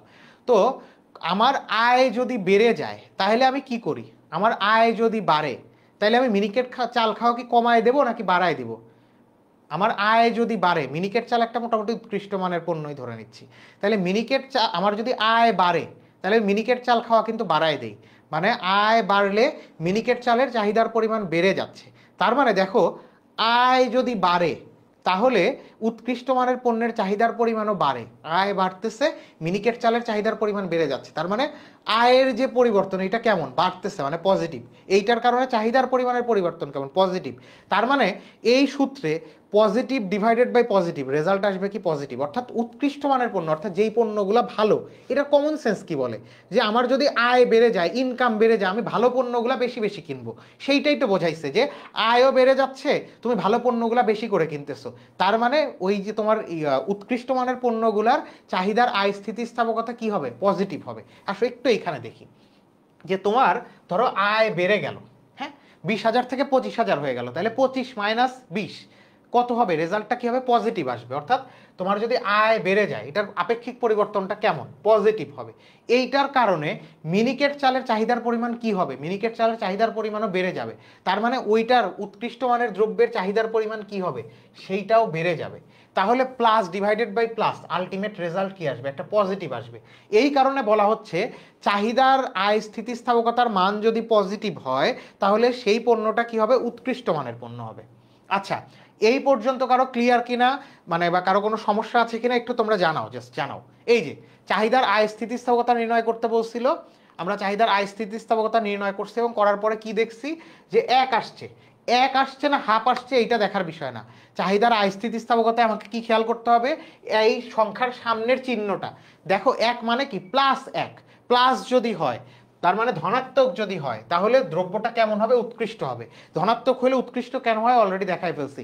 তোমরা জাস্ট একটু আমাকে কমেন্ট সেকশনে জানাও যে তোমরা এই পর্যন্ত ক্লিয়ার কিনা। আচ্ছা, চাহিদার আয় স্থিতিস্থাপকতা, চাহিদার আয় স্থিতিস্থাপকতার আমরা আরেকটা ম্যাথ করতে চাই। এই ম্যাথটায় কি দেখিয়েছে দেখো, এই ম্যাথটায় আচ্ছা এইখানে একটু মিস হয়েছে, দাম না, হ্যাঁ এটা হচ্ছে আয় হবে। আয়, আয় যদি 10,000 টাকা হয় তখন চাহিদার পরিমাণ কত, 20 একক। আয় বেড়ে 20,000 টাকা হয়ে গেল, তখন চাহিদার পরিমাণ হয়ে গেল 10 একক। তাহলে এইটার চাহিদার আয় স্থিতিস্থাপকতা নির্ণয়পূর্বক দ্রব্যটার প্রকৃতি নির্ধারণ করো। দেখো আমরা আগের ট্রিকটা কাজে লাগিয়ে বা আগের অ্যানালাইসিসটা কাজে লাগিয়ে এইটার ম্যাথ না করেই এইটার প্রকৃতি আমি নির্ধারণ করতে পারি কিনা একটু চিন্তা করি। দেখো ঘটনাটা কি ঘটছে, কোনো একটা পণ্যের চাহিদা, আয় বেড়ে গেল, দেখো 10,000 টাকা থেকে 20,000 হয়ে গেল, চাহিদার পরিমাণ কি হয়ে গেছে, কমে গেছে। তো এইটা কি ঘটনাটা কি হলো, আয় বাড়ছে আর কোনো একটা দ্রব্যের চাহিদার পরিমাণ কমে গেছে। সাধারণত কি হয়, যেই পণ্যগুলো নিম্নমানের হয় সেই সব পণ্যের ক্ষেত্রে আমার ইনকাম বেড়ে গেলে আমি ওই পণ্য কেনা কমায় দেই। ধরো মোটা চাল, আমার যদি আয় বেড়ে যায় তখন আমি মোটা চাল কম কিনবো, আয় বাড়লে মোটা চাল কম কিনবো। তার মানে আয় বাড়ার সাথে যদি কোনো দ্রব্যের চাহিদার পরিমাণ কমে যায় তখন আমরা সেই পণ্যটাকে নিকৃষ্ট মানের পণ্য বলতে পারি বা গিফেন দ্রব্য বলতে পারি। এইখানেও আমি সেইটাই দেখতে পাচ্ছি। দেখো আয় 10,000 টাকা থেকে বেড়ে 20,000 হয়ে গেছে, পণ্যের চাহিদা কমছে, 20 থেকে 10 হয়ে গেছে। তার মানে এইটা আমি ধরে নিতে পারি যে এটা মোটামুটি গিফেন দ্রব্য, এটা আমি মোটামুটি শিওর। বাট আমি ম্যাথ না করে তো আগেই বলে দিতে পারবো না, কিন্তু এইটা যদি এমসিকিউ হইতো তাহলে কিন্তু আমি এটা দেখেই বলে দিতে পারতাম। আচ্ছা আসো এখন আমরা ম্যাথটা করে ফেলি। ম্যাথটা সলভ কি, del Q divided by del Y গুণন ওয়াই ডিভাইডেড বাই কিউ। এখানে জাস্ট আছে এইটা, মনে করো এটা নাই, এটা দরকার নাই, আমরা এই সূত্র থেকেই সরাসরি বসাতে পারি। ডেল কিউ কি হবে, ডেল কিউ মানে হচ্ছে পরে মানে তোমার পরেরটা মাইনাস আগেরটা, মানে 10 ডিভাইড মানে তোমার minus 20, 10 minus 20 divided by del Y. Del Y মানে কি, তোমার আয়ের পরিবর্তন। আয়ের পরিবর্তন মানে কি, পরেরটা মাইনাস আগেরটা একই রকম। এই যে 20,000 মাইনাস 10,000 করে ফেলছি। তারপরে ওয়াই, ওয়াই মানে হচ্ছে প্রাথমিক আয় 10,000 ডিভাইডেড বাই প্রাথমিক পরিমাণ কিউ। কিউ কত, প্রথমের কিউটা 20। এই যে তারপরে ম্যাথ করে ফেলছি, দেখো মাইনাস হাফ। তো আমার এখানে কি বলছিলাম, এইখানে হাফ আসছে কি কি আসছে এইটা কোনো বিষয় না, বিষয়টা হচ্ছে কি চিহ্ন। দেখো আমরা আগেই কিন্তু ধারণা করে ফেলছিলাম এটা একটা নিকৃষ্ট মানের পণ্য হবে, এবং যদি ঋণাত্মক চিহ্ন আসে, যদি ঋণাত্মক চিহ্ন আসে অর্থাৎ চাহিদার আয় স্থিতিস্থাপকতা ঋণাত্মক হলে দ্রব্যটা নিকৃষ্ট হবে। আবার এই চিহ্ন দেখে তোমার না তুমি যদি মনে করো চিহ্ন দেখে বুঝতে চাই না, এইটা ম্যাথটা করার আগে দেখেই বুঝে ফেলতে চাই, তাইলে কিন্তু ওই যে এখানে বলে দিছি যে আয় বাড়ার কারণে যদি কোনো পণ্যের চাহিদার পরিমাণ কমে যায়, দেখো এখানে 10,000 থেকে 20 হয়ে গেছে, চাহিদার পরিমাণ 20 থেকে 10 হয়ে গেছে, মানে আয় বাড়ছে এইটার কারণে চাহিদার পরিমাণ কমে গেছে, এই রকম কোনো পণ্য হলে সেইটা কি হবে, নিকৃষ্ট মানের পণ্য হবে।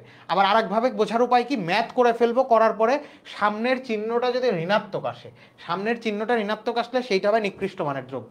ওকে, তোমরা যারা কানেক্টেড আছো এই পর্যন্ত ক্লিয়ার কিনা প্লিজ একটু জানাও। হ্যাঁ, আমরা বুঝতে পারছি যে একটু কাঠখোট্টা টাইপের জিনিস করছি, একটু টাফ, অনেক বেশি ম্যাথমেটিক্যাল প্রবলেম সলভ, বাট তোমাদের জন্য যদি একটু সহজ করেও বোঝাতে পারি আমি মনে করি সেটা আমার সার্থকতা।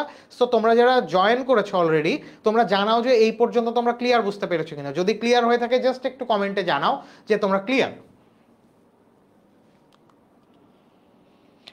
আচ্ছা,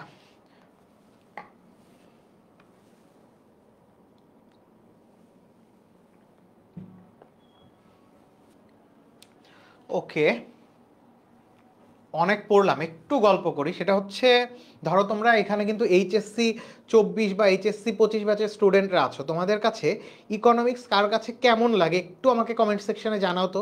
যাদের কাছে কঠিন লাগে তারা একটু কঠিন লিখে দাও, যাদের কাছে সহজ লাগে তারা একটু সহজ লিখে দাও। বা তোমরা যদি এইচএসসি পরীক্ষা নিয়ে ইকোনমিক্স নিয়ে চিন্তায় থেকে থাকো তাহলে সেটাও আমাকে কমেন্ট সেকশনে জানাও। তাহলে যাদের কাছে কঠিন লাগে তারা কঠিন লিখে দাও, যাদের কাছে সহজ লাগে তারা একটু জাস্ট কমেন্ট সেকশনে জানাও। আচ্ছা, দেখো, চাহিদার স্থিতিস্থাপকতার আমরা 3টা টপিক বলেছিলাম। চাহিদার দাম স্থিতিস্থাপকতা, চাহিদার আয় স্থিতিস্থাপকতা, আর একটা হচ্ছে চাহিদার আর স্থিতিস্থাপকতা। এখন আমরা চাহিদার আর স্থিতিস্থাপকতা এই টপিকটা শুরু করতে চাই। তো চাহিদার আর স্থিতিস্থাপকতা প্রথমেই প্রশ্ন যে এইটা আমি আসলে কেন শিখবো বা এইটা শিখে আমার লাভ কি। আমরা প্রথমেই কিন্তু তোমাদেরকে বলেছি যে স্থিতিস্থাপকতা টপিকটাই পড়া হচ্ছে দ্রব্যের প্রকৃতি নির্ধারণ করার জন্য। তাহলে আর স্থিতিস্থাপকতার মাধ্যমে আমি কি ধরনের প্রকৃতি নির্ধারণ করতে পারি? ওকে, চাহিদার, এটা সবসময় মনে রাখবা, চাহিদার আর স্থিতিস্থাপকতার মাধ্যমে পণ্যটা কি পরিবর্তক নাকি পরিপূরক এই ডিসিশনটা আমরা নিতে পারি। তার মানে আমরা আজ থেকে এটা মাথায় ঢুকাই নিচ্ছি যে চাহিদার আর স্থিতিস্থাপকতা নির্ণয়ের মাধ্যমে আমরা 2টা ডিসিশন নিতে পারি যে পণ্য দুইটার সম্পর্ক কি, তারা কি পরিবর্তক নাকি পরিপূরক।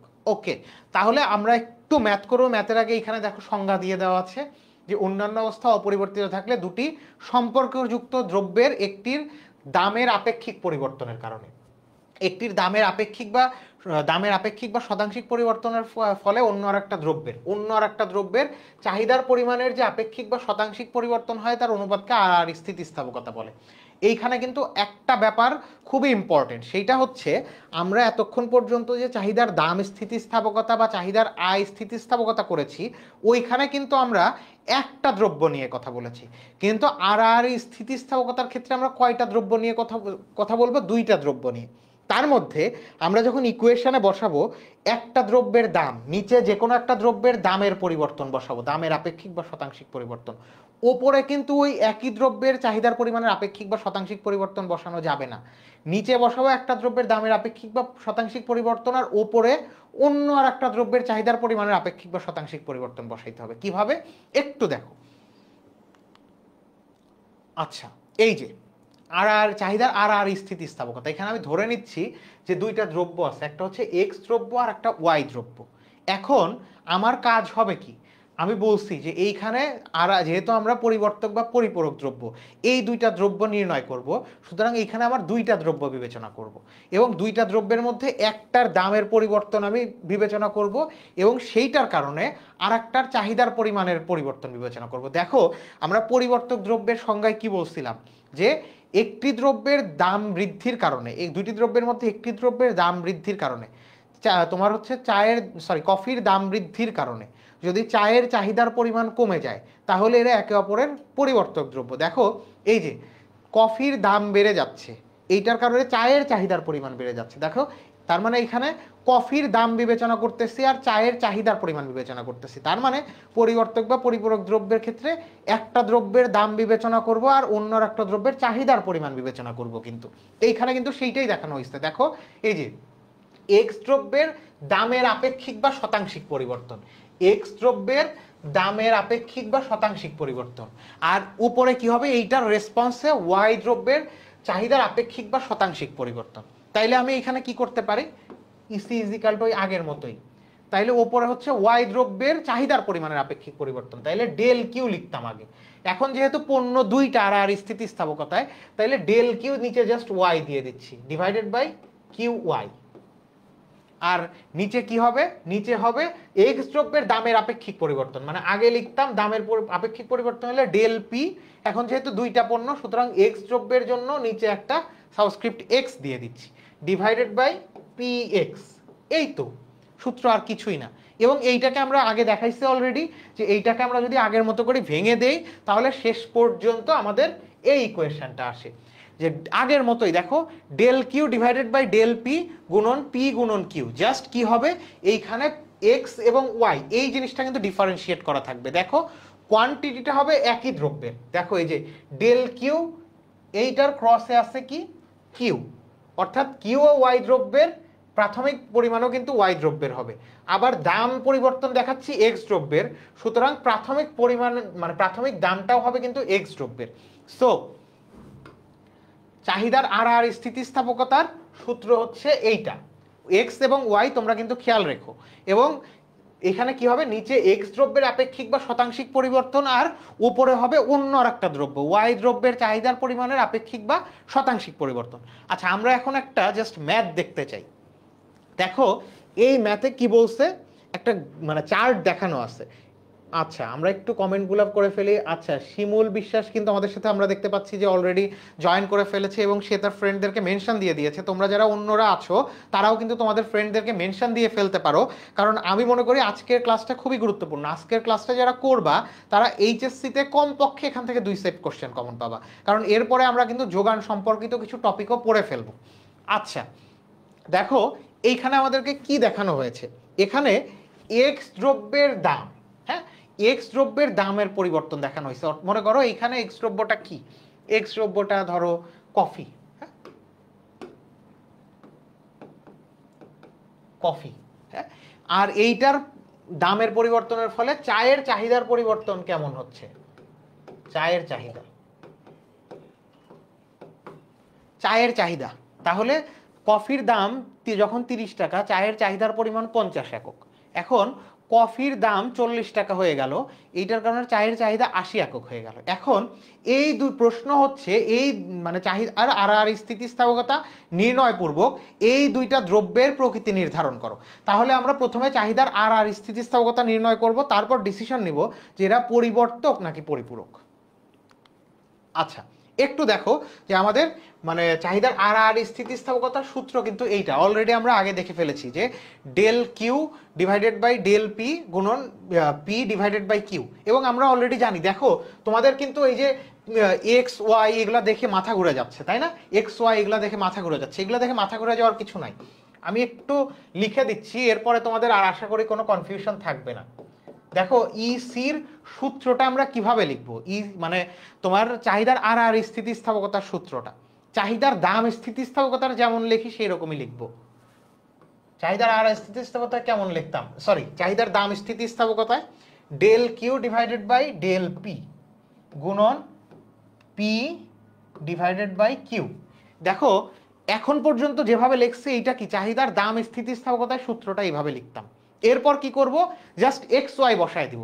ধরো পি এর নিচে বসাইলাম কথার কথা ওয়াই, মানে ডেল পি এর, তাইলে এইখানেও কিন্তু হবে ওয়াই। আর এইখানে কিউ এর নিচে বসালাম এক্স, তাইলে এই কিউ এর নিচেও এক্স বসবে। অর্থাৎ এইখানে এক্স ওয়াই কিন্তু কোনো ম্যাটার করে না। অর্থাৎ ম্যাটার কোনটা করে, এইখানে দেখো পি দেওয়া আছে ডেল পি, আমার এই ছকেও কিন্তু দামের পরিবর্তন দেওয়া আছে এক্স দ্রব্যের, তার মানে পিটা আমি বসাবো সবসময় এই ঘরে যেইটা আছে। আর কিউ এর ক্ষেত্রে কি হবে, কিউ এর ক্ষেত্রে এই ঘরে যেইটা আছে সেইটা আমি বসাই দিব। তার মানে এইখানে কোনো কনফিউশনের সুযোগ নাই। পি মানে তোমার পি এইখানে চাহিদার দাম স্থিতিস্থাপকতার যেমনি সূত্র লেখে এইখানেও এক্স্যাক্টলি আমরা সেম লিখবো, এরপরে এক্স ওয়াই জাস্ট বসায় দিব। কিন্তু আমরা বসানোর সময় কি করব, বসানোর সময় ছকে দামের পরিবর্তন যেইটা দেওয়া থাকবে সেইখানে পি গুলার মান বসাবো, আর কিউ গুলার জন্য যেখানে চাহিদার পরিমাণের পরিবর্তন সেইগুলো আমরা বসাই দিব।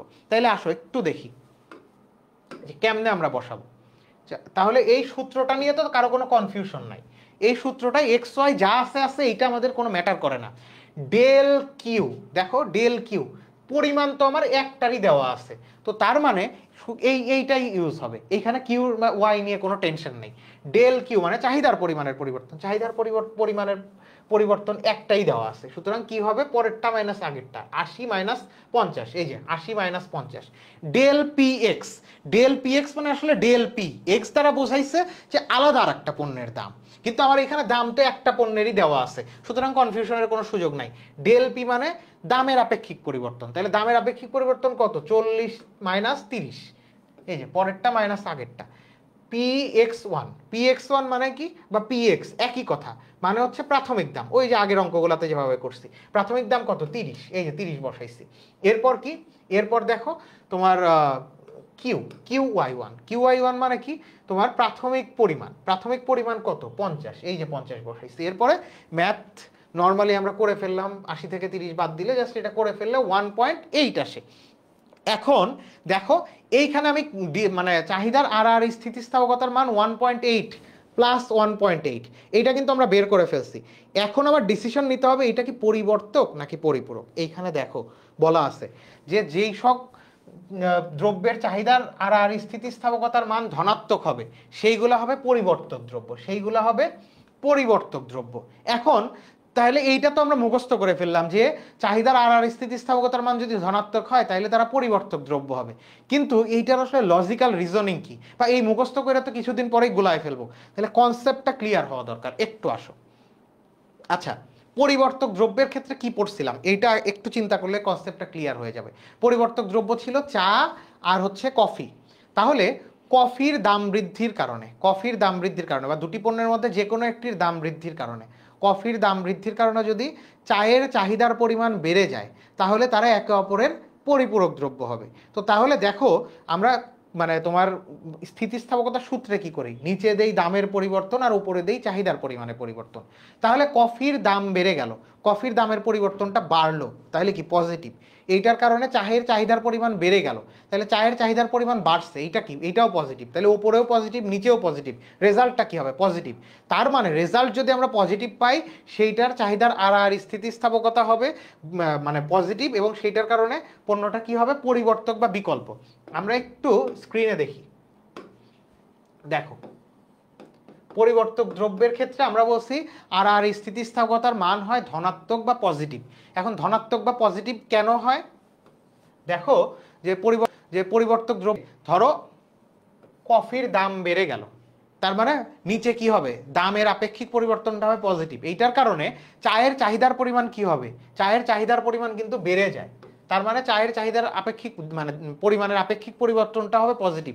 তো একটা পজিটিভ সংখ্যাকে যদি পজিটিভ সংখ্যা দ্বারা ভাগ করি রেজাল্টটা কি হয় পজিটিভ, যার কারণে চাহিদার আর স্থিতিস্থাপকতার মান যদি ধনাত্মক হয় বা পজিটিভ হয় তখন আমরা সেইটাকে বলি হচ্ছে তোমার পরিবর্তক দ্রব্য।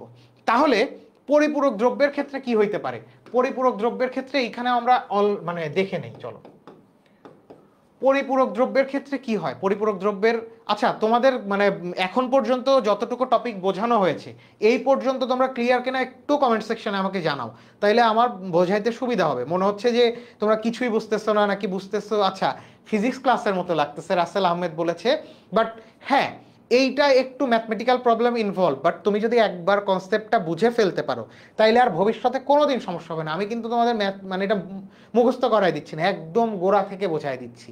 এবং তোমাদের অনেকেই পজিটিভ হইলে কি হয় নেগেটিভ হইলে কি হয় অনেক কিছু মুখস্থ করতে যাও, কিন্তু কেন পজিটিভ হয় এবং কেন নেগেটিভ হয় প্রত্যেকটা জিনিস কিন্তু ধরাই দিচ্ছি। সো তোমরা একটু কমেন্ট সেকশনে জানাও যে তোমাদের বুঝতে পারতেছো কিনা। এইখানে যদি তোমরা একবার বুঝে ফেলো এবং এই মানে চ্যাপ্টার থেকে তোমরা যদি 3টা আনসার করতে পারো প্রত্যেকটা প্রশ্নে 10-এর মধ্যে 9 পাবা, এটা কনফার্ম, এটার কনফার্ম। এবং আমি এই যে প্রথম পর্ব আর দ্বিতীয় পর্বে এই যে ভোক্তা উৎপাদকের আচরণ এই চ্যাপ্টারটা 2টা পর্বে ভাগ করে যে করালাম, এইটা যদি তোমরা করে ফেলতে পারো মোর অললেস 3টা প্রশ্ন শিওর কমন পাবা। আজকে আমি জানি না যে বাজার তোমার হচ্ছে ইয়েটা আমি মানে পড়ায় ফেলতে পারবো কিনা, বাজার ভারসাম্যটা পড়াতে পারবো কিনা, এটার ওইটা পড়ায় ফেলতে পারলে আলহামদুলিল্লাহ তোমার এটা শিওর যে 3টা বা 4টা কমন পাবা, দেখা যাক। বাট এখন পর্যন্ত যতটুকু পড়াইছি এইটুকু যদি তোমরা কাভার করে ফেলতে পারো তাহলেও মানে আজকের টপিকগুলা তাইলেও তোমরা 2টা শিওর কমন পাবা। এবং তোমাদের একটা হ্যাক শিখায় দেই, সেটা হচ্ছে এই যে ক্লাসগুলো করলে এইটার পরে যদি ঘুমায় যাও তাইলে কিন্তু কাজ হবে না।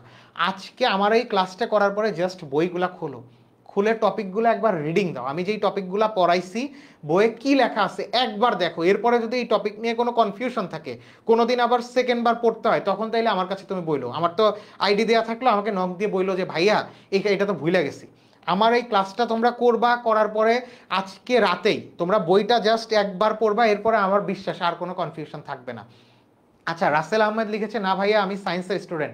ওকে রাসেল আহমেদ, তুমিও থাকো, তুমি বুঝতে পারছো কিনা তাইলে এটা কনফার্ম করো। মানে সায়েন্সের স্টুডেন্ট এসে যদি এই ক্লাসটা বুঝে যাইতে পারে তাইলে আমি শিওর যে আমার আর্টসের স্টুডেন্টরাও বুঝবে, কারণ সায়েন্সের স্টুডেন্টের তো ইকোনমিক্স নিয়ে কোনো ধারণাই নাই। মানে আমার ইকোনমিক্সের যারা আর্টসের আছে তারা আগে কিছুটা হইলেও ইকোনমিক্স পড়ে আসছে, তো সায়েন্সের স্টুডেন্ট যারা ক্লাসটা দেখতেছো তারা এই ক্লাসটা বুঝে যাওয়া মানে আমার ইকোনমিক্সের স্টুডেন্ট এটা শিওর বুঝবে। আচ্ছা, তাহলে আমরা পড়ছিলাম চাহিদার আড়াআড়ি স্থিতিস্থাপকতা। আমি বলছিলাম চাহিদার আড়াআড়ি স্থিতিস্থাপকতা যদি নেগেটিভ হয় তাহলে সেইটা হবে একটা পরিপূরক দ্রব্য। তাইলে চাহিদার আড়াআড়ি স্থিতিস্থাপকতা নেগেটিভ বা ঋণাত্মক কেন হয় একটু দেখি। দেখো, আমি পরিপূরক দ্রব্যের ক্ষেত্রে বলছিলাম যে কি হয়, সবচেয়ে ক্লাসিক উদাহরণ হচ্ছে চা এবং চিনি।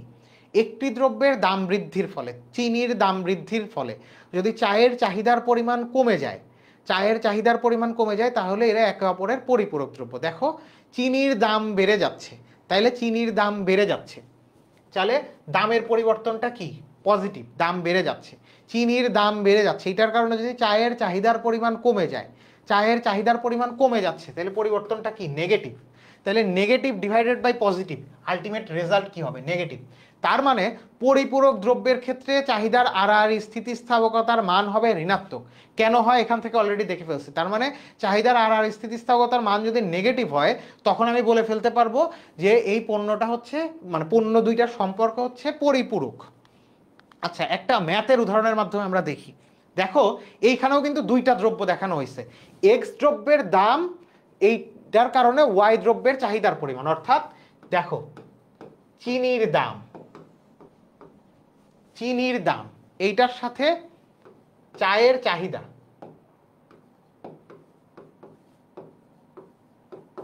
চিনির দাম দেখানো হয়েছে, এটার সাথে চায়ের চাহিদার পরিমাণ দেখানো হয়েছে। তাইলে একটার দাম আর একটার চাহিদার পরিমাণ দেখানো হয়েছে। এখন বললো যে এইটার আড়াআড়ি স্থিতিস্থাপকতা নির্ণয় পূর্বক এইটার তোমার হচ্ছে প্রকৃতি নির্ধারণ করো পণ্য দুইটার। তখন আমরা কি করব, অবশ্যই আড়াআড়ি স্থিতিস্থাপকতা নির্ণয় করে ফেলবো। দেখো আড়াআড়ি স্থিতিস্থাপকতা কি, এখানে কিন্তু অলরেডি তোমাকে বলে ফেলছি যে তোমার এখানে এক্স ওয়াই নিয়ে কোনো চিন্তা করার কারণই নাই, কারণ এই ছকের মধ্যে দাম দেওয়া আছে একটা দ্রব্যের আর একটা দ্রব্যের চাহিদার পরিমাণ দেওয়া আছে, সুতরাং এক্স ওয়াই দরকারই নাই।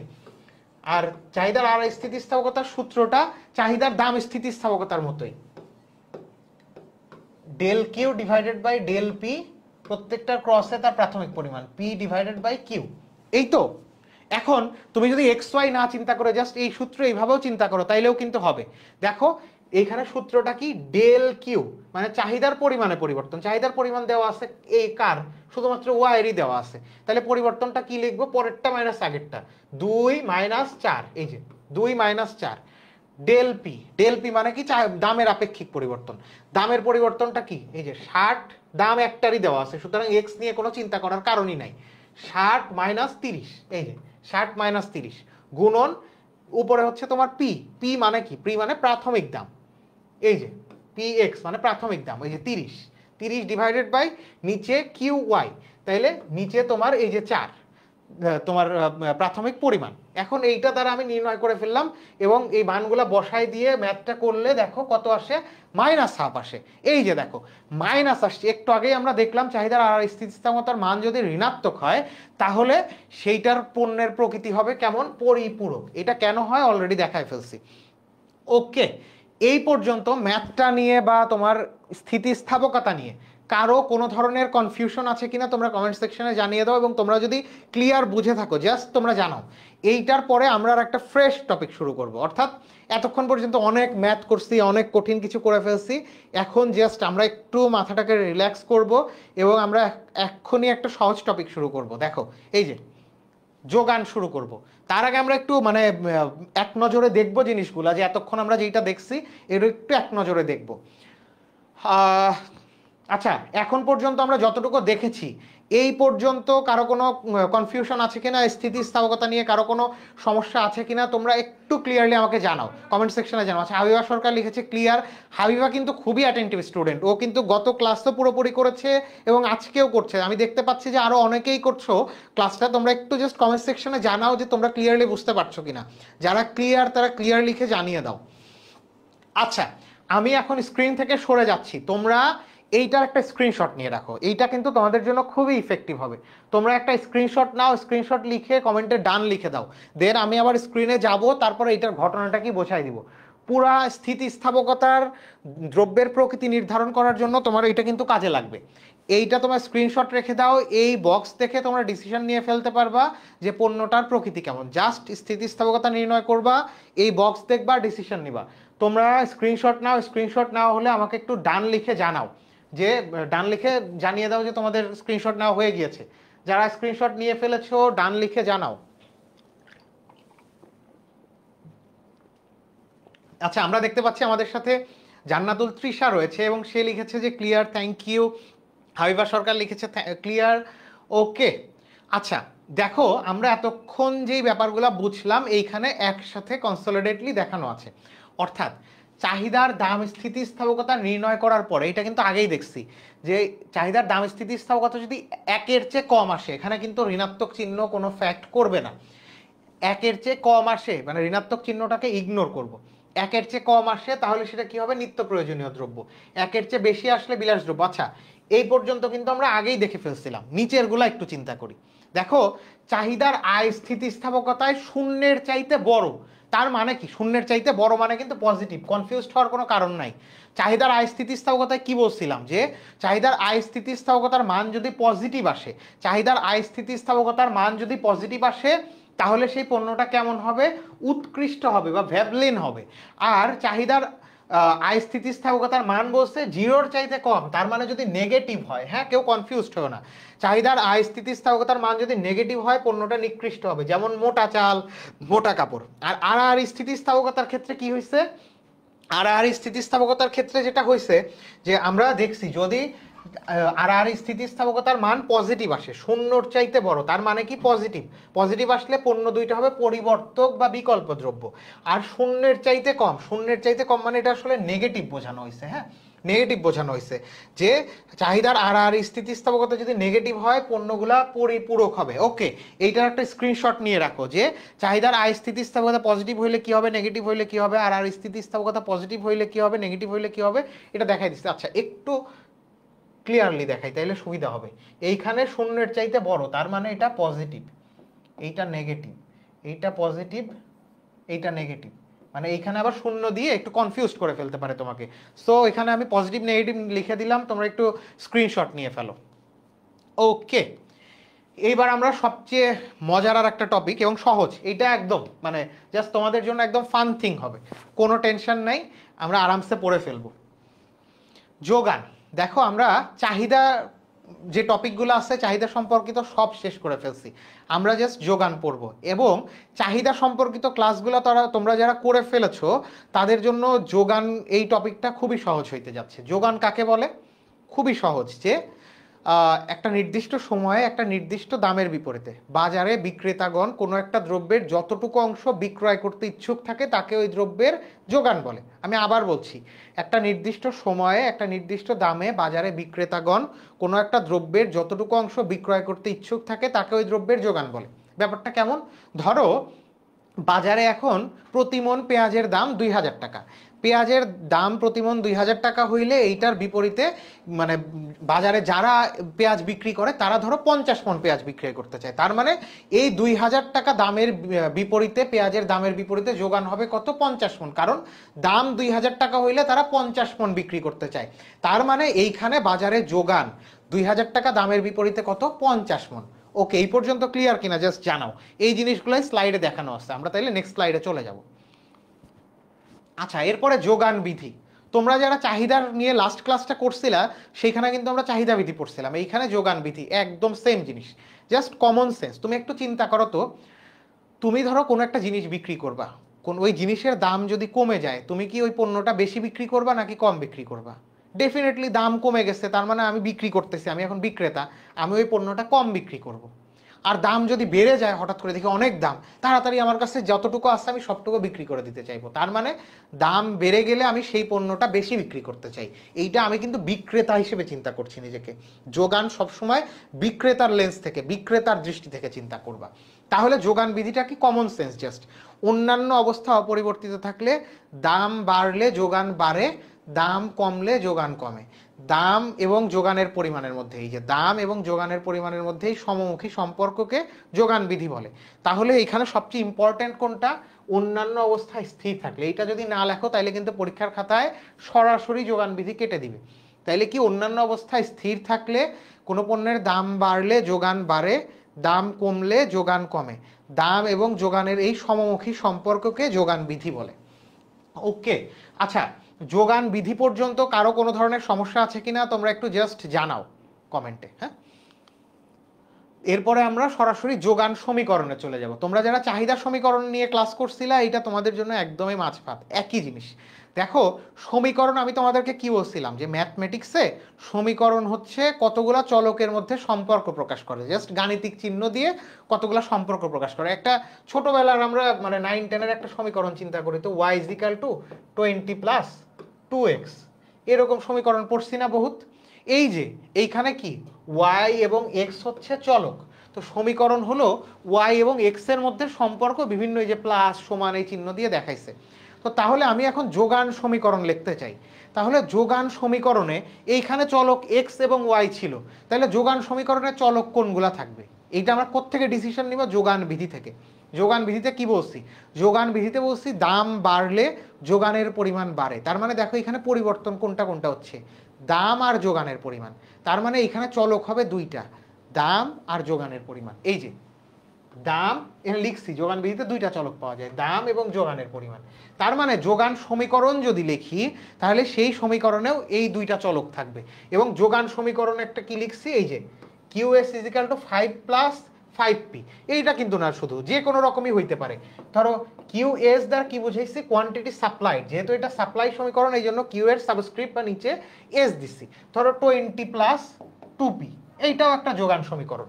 শুধুমাত্র মনে রাখবা যোগান সমীকরণ হইতে হইলে এই পি এর সামনে যেই সাইন থাকবে কিউএস এর সামনে সেম সাইন থাকতে হবে। দেখো আমি কি বলছিলাম যোগান বিধিতে, দাম বাড়লে যোগানের পরিমাণ বাড়ে, দাম কমলে যোগানের পরিমাণ কমে, দাম এবং যোগানের এই সমমুখী সম্পর্ককে। তার মানে দুইজনের সম্পর্ক কেমন?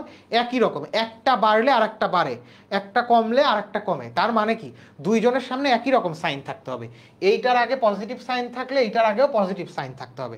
তার মানে দেখো চাহিদা সমীকরণে কি ছিল? চাহিদা সমীকরণে কিউডি = ধরো জাস্ট 5 - 5P, এই পি এর আগে মাইনাস সাইন ছিল আর এইখানে প্লাস সাইন, এইটাই পার্থক্য। আর এইখানে কি একটা সাধারণ সমীকরণ দেখানো হয়েছে, QS = A + BP। এইটা তোমার পরীক্ষায় লেখাও লাগবে না, কিচ্ছু না, জাস্ট বইয়ে আছে এই জন্য লিখে দিছি। কি বোঝাইছে? এইখানে P তো স্বাধীন চলক, সাথে B কি বোঝাইছে? সহগ। সহগ জিনিসটা কি? এই যে এইখানে 5P এর এই যে 5টা হচ্ছে সহগ, অর্থাৎ চলকের সাথে যেই সংখ্যা থাকে সেইটা হচ্ছে সহগ।